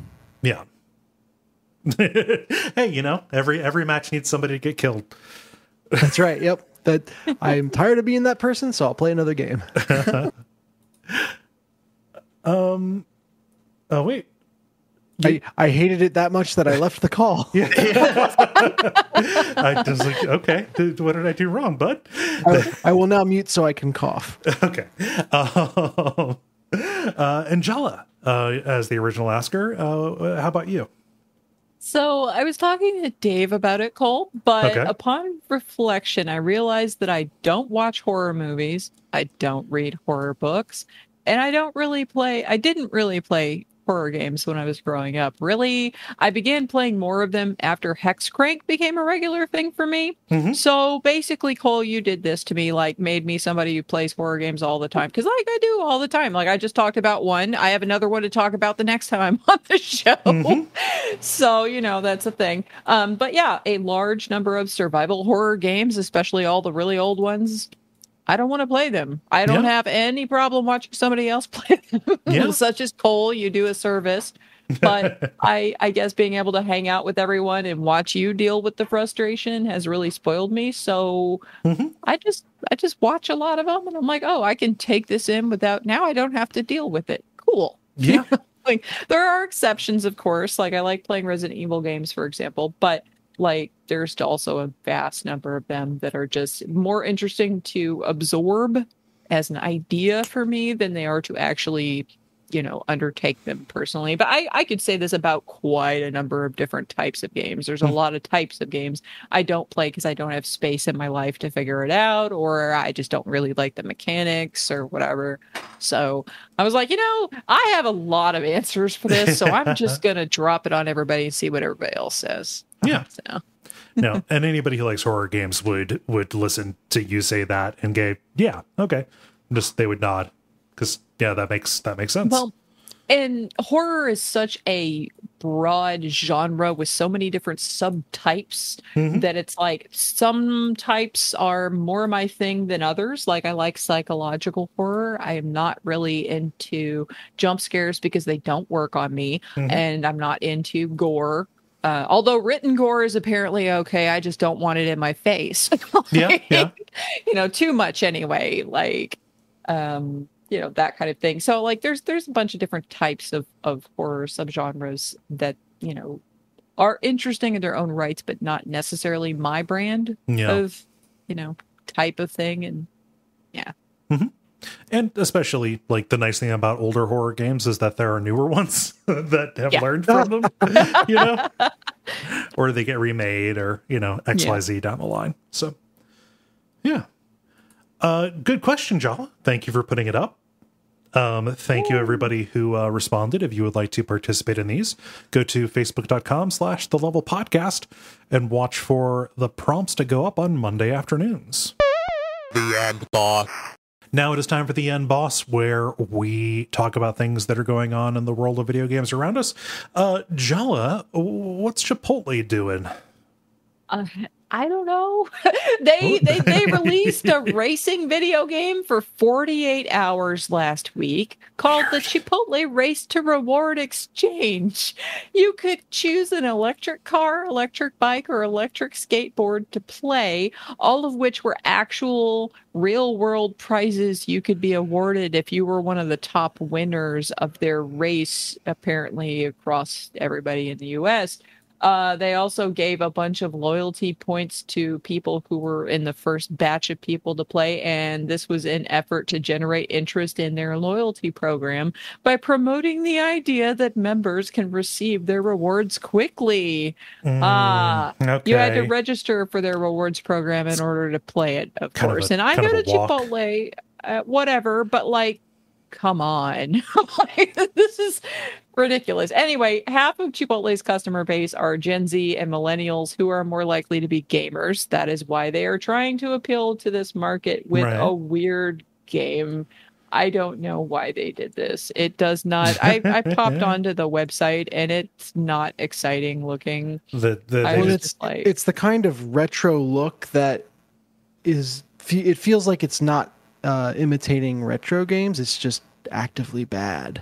Yeah, it's just like that's not quite a particular era of old video games. That's just something else entirely. It's like a Flash game. Yeah, it's pretty gross. And I was like, oh, that's weird. Okay.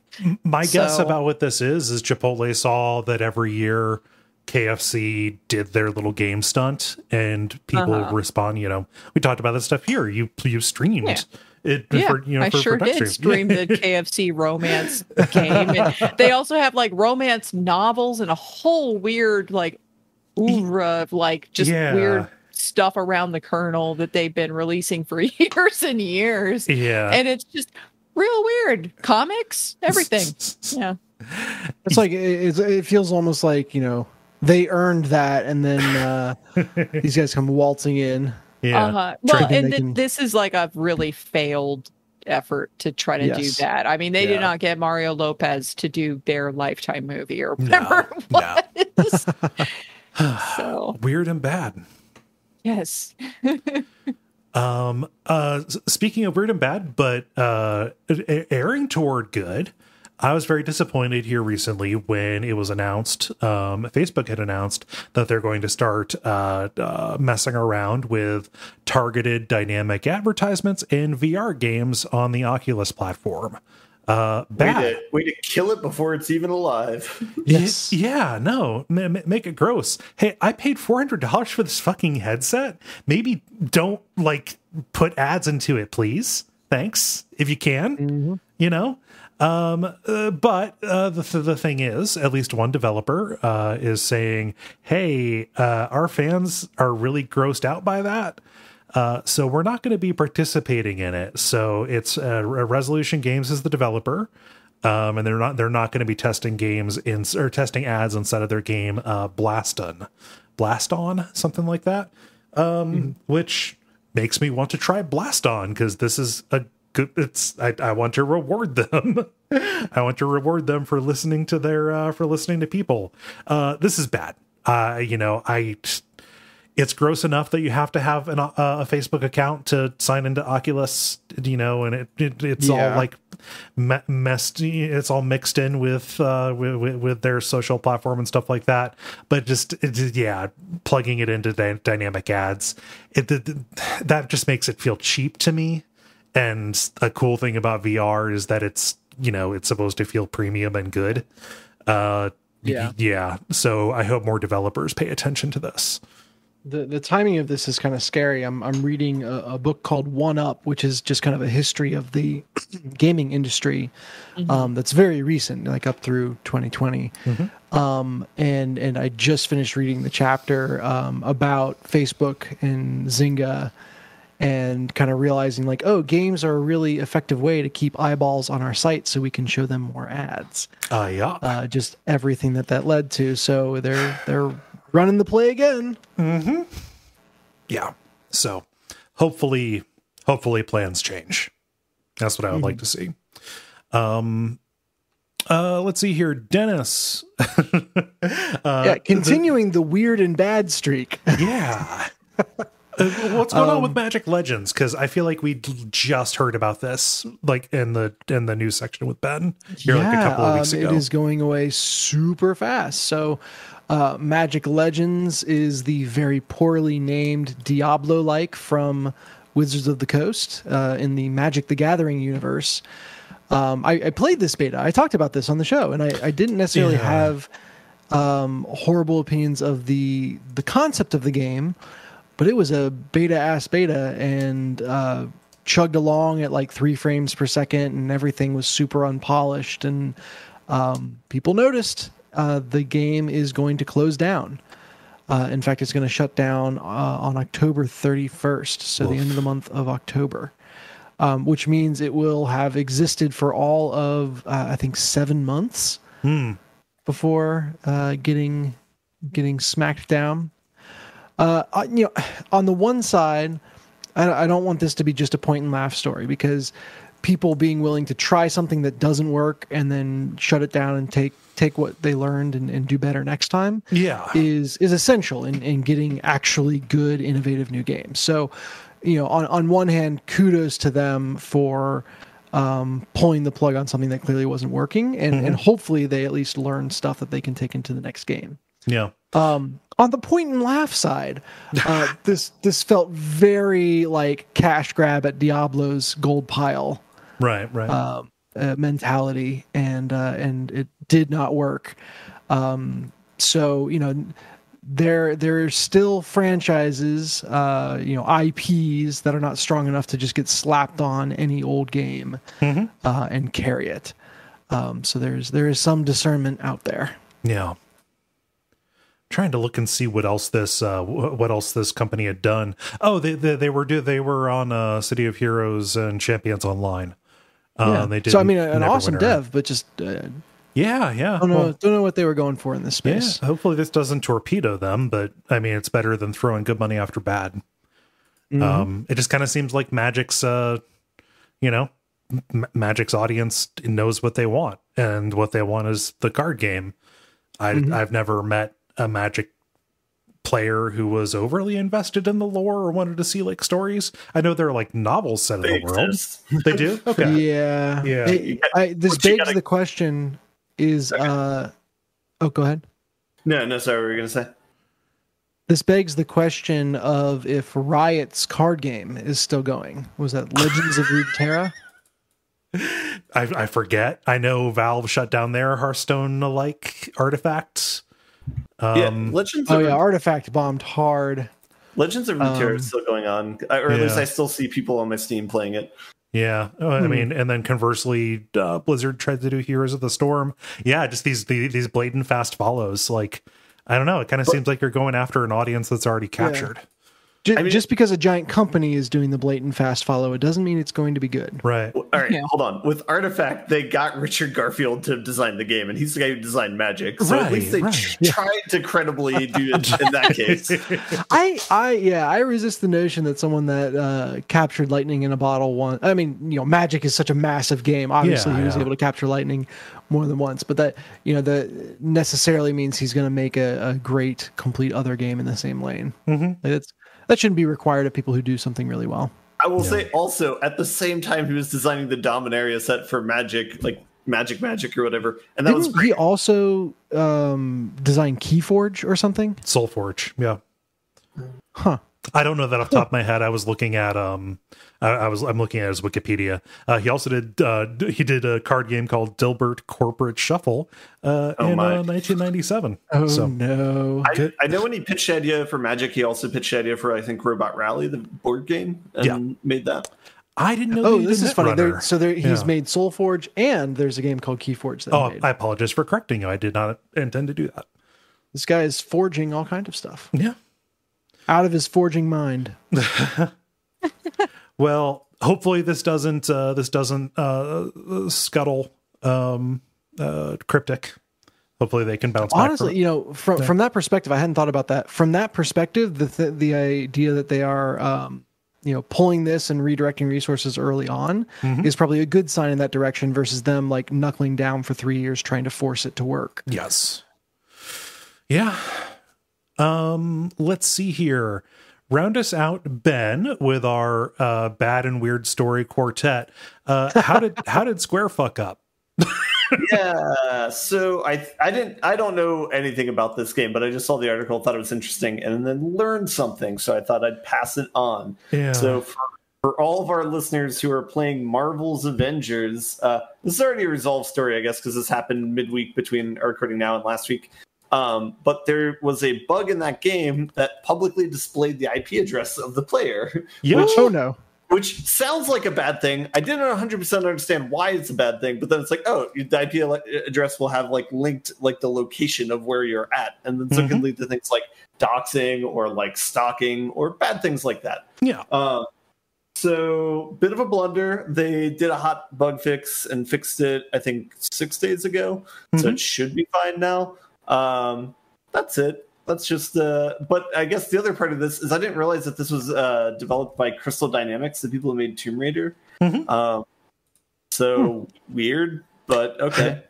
my understanding is that like the single player in that where you play as Miss Marvel is actually really good. Okay. Yeah, I heard it compared like favorably to Spider-Man, right? The 2018 Spider-Man game in terms of being like a really good, solid campaign. The problem is they tried to turn it into like this, game as a service, ongoing kind of expansion kind of thing. That was not necessarily, that didn't justify being that. So, yeah.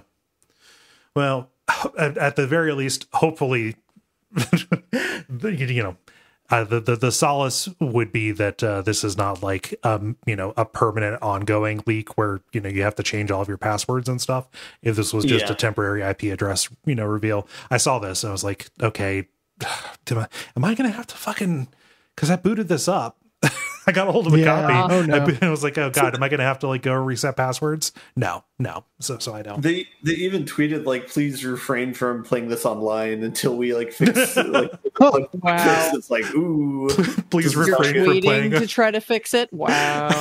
Please refrain from playing our online service game online. Yeah. Oh god. Wow. Stop requiring online connections to play offline segments. Yes. It's dumb and bad.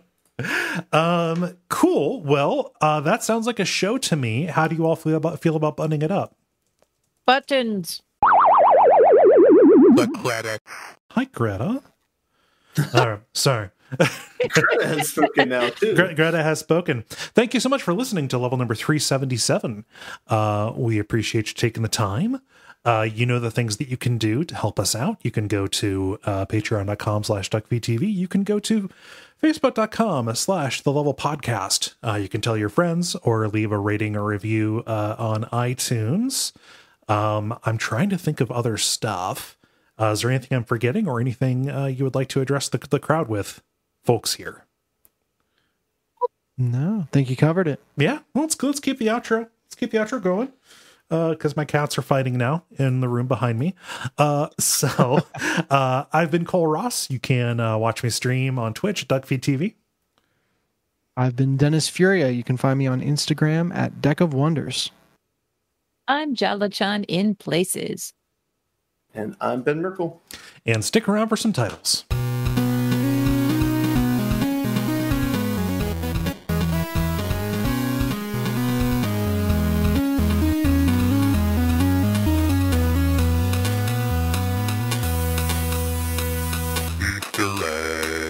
Okay. I have just variations on the one, so I have either dumb and bad or weird and bad because of those stories. But that's all that I got. I've got four. Go ahead, Jala, yeah. good. Dinner is severance. Dinner is severance. Okay. I got it from karma. Okay. Father, forgive me. I hate this game. Okay. And that space too. Okay. Dennis. So yeah, I had that space 2 as well. I had that space 2 too, I guess. Okay. And then in your line of titles, Kole, I took the positive end of it and captured erring towards good. Okay. Erring towards good. Ben, what you got? I have a Dennis combo here. I have raw dog your ears. No. And I always pull out before answering the door. Wow. I didn't say these things, okay? I just wrote them down. Yeah. You just immortalized them. I like that space too. That one goes by votes, and that was a fun moment. I'm fine with that. Yeah, and in going once, going twice. It made me hiss. Cool. All right. Yeah. Well, I'm going to go.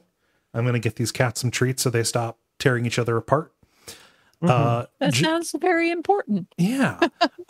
Jala, this Saturday at, was it 9 your time or 9 Yes, your time? 9 my time. 9 your time, so 10 my time. Cool. Yes. All right. Yes. Sounds All good. right, cool. Good night, everyone. Ben, I'll be playing SNKRX, I think. All right. Take care, All everybody. right.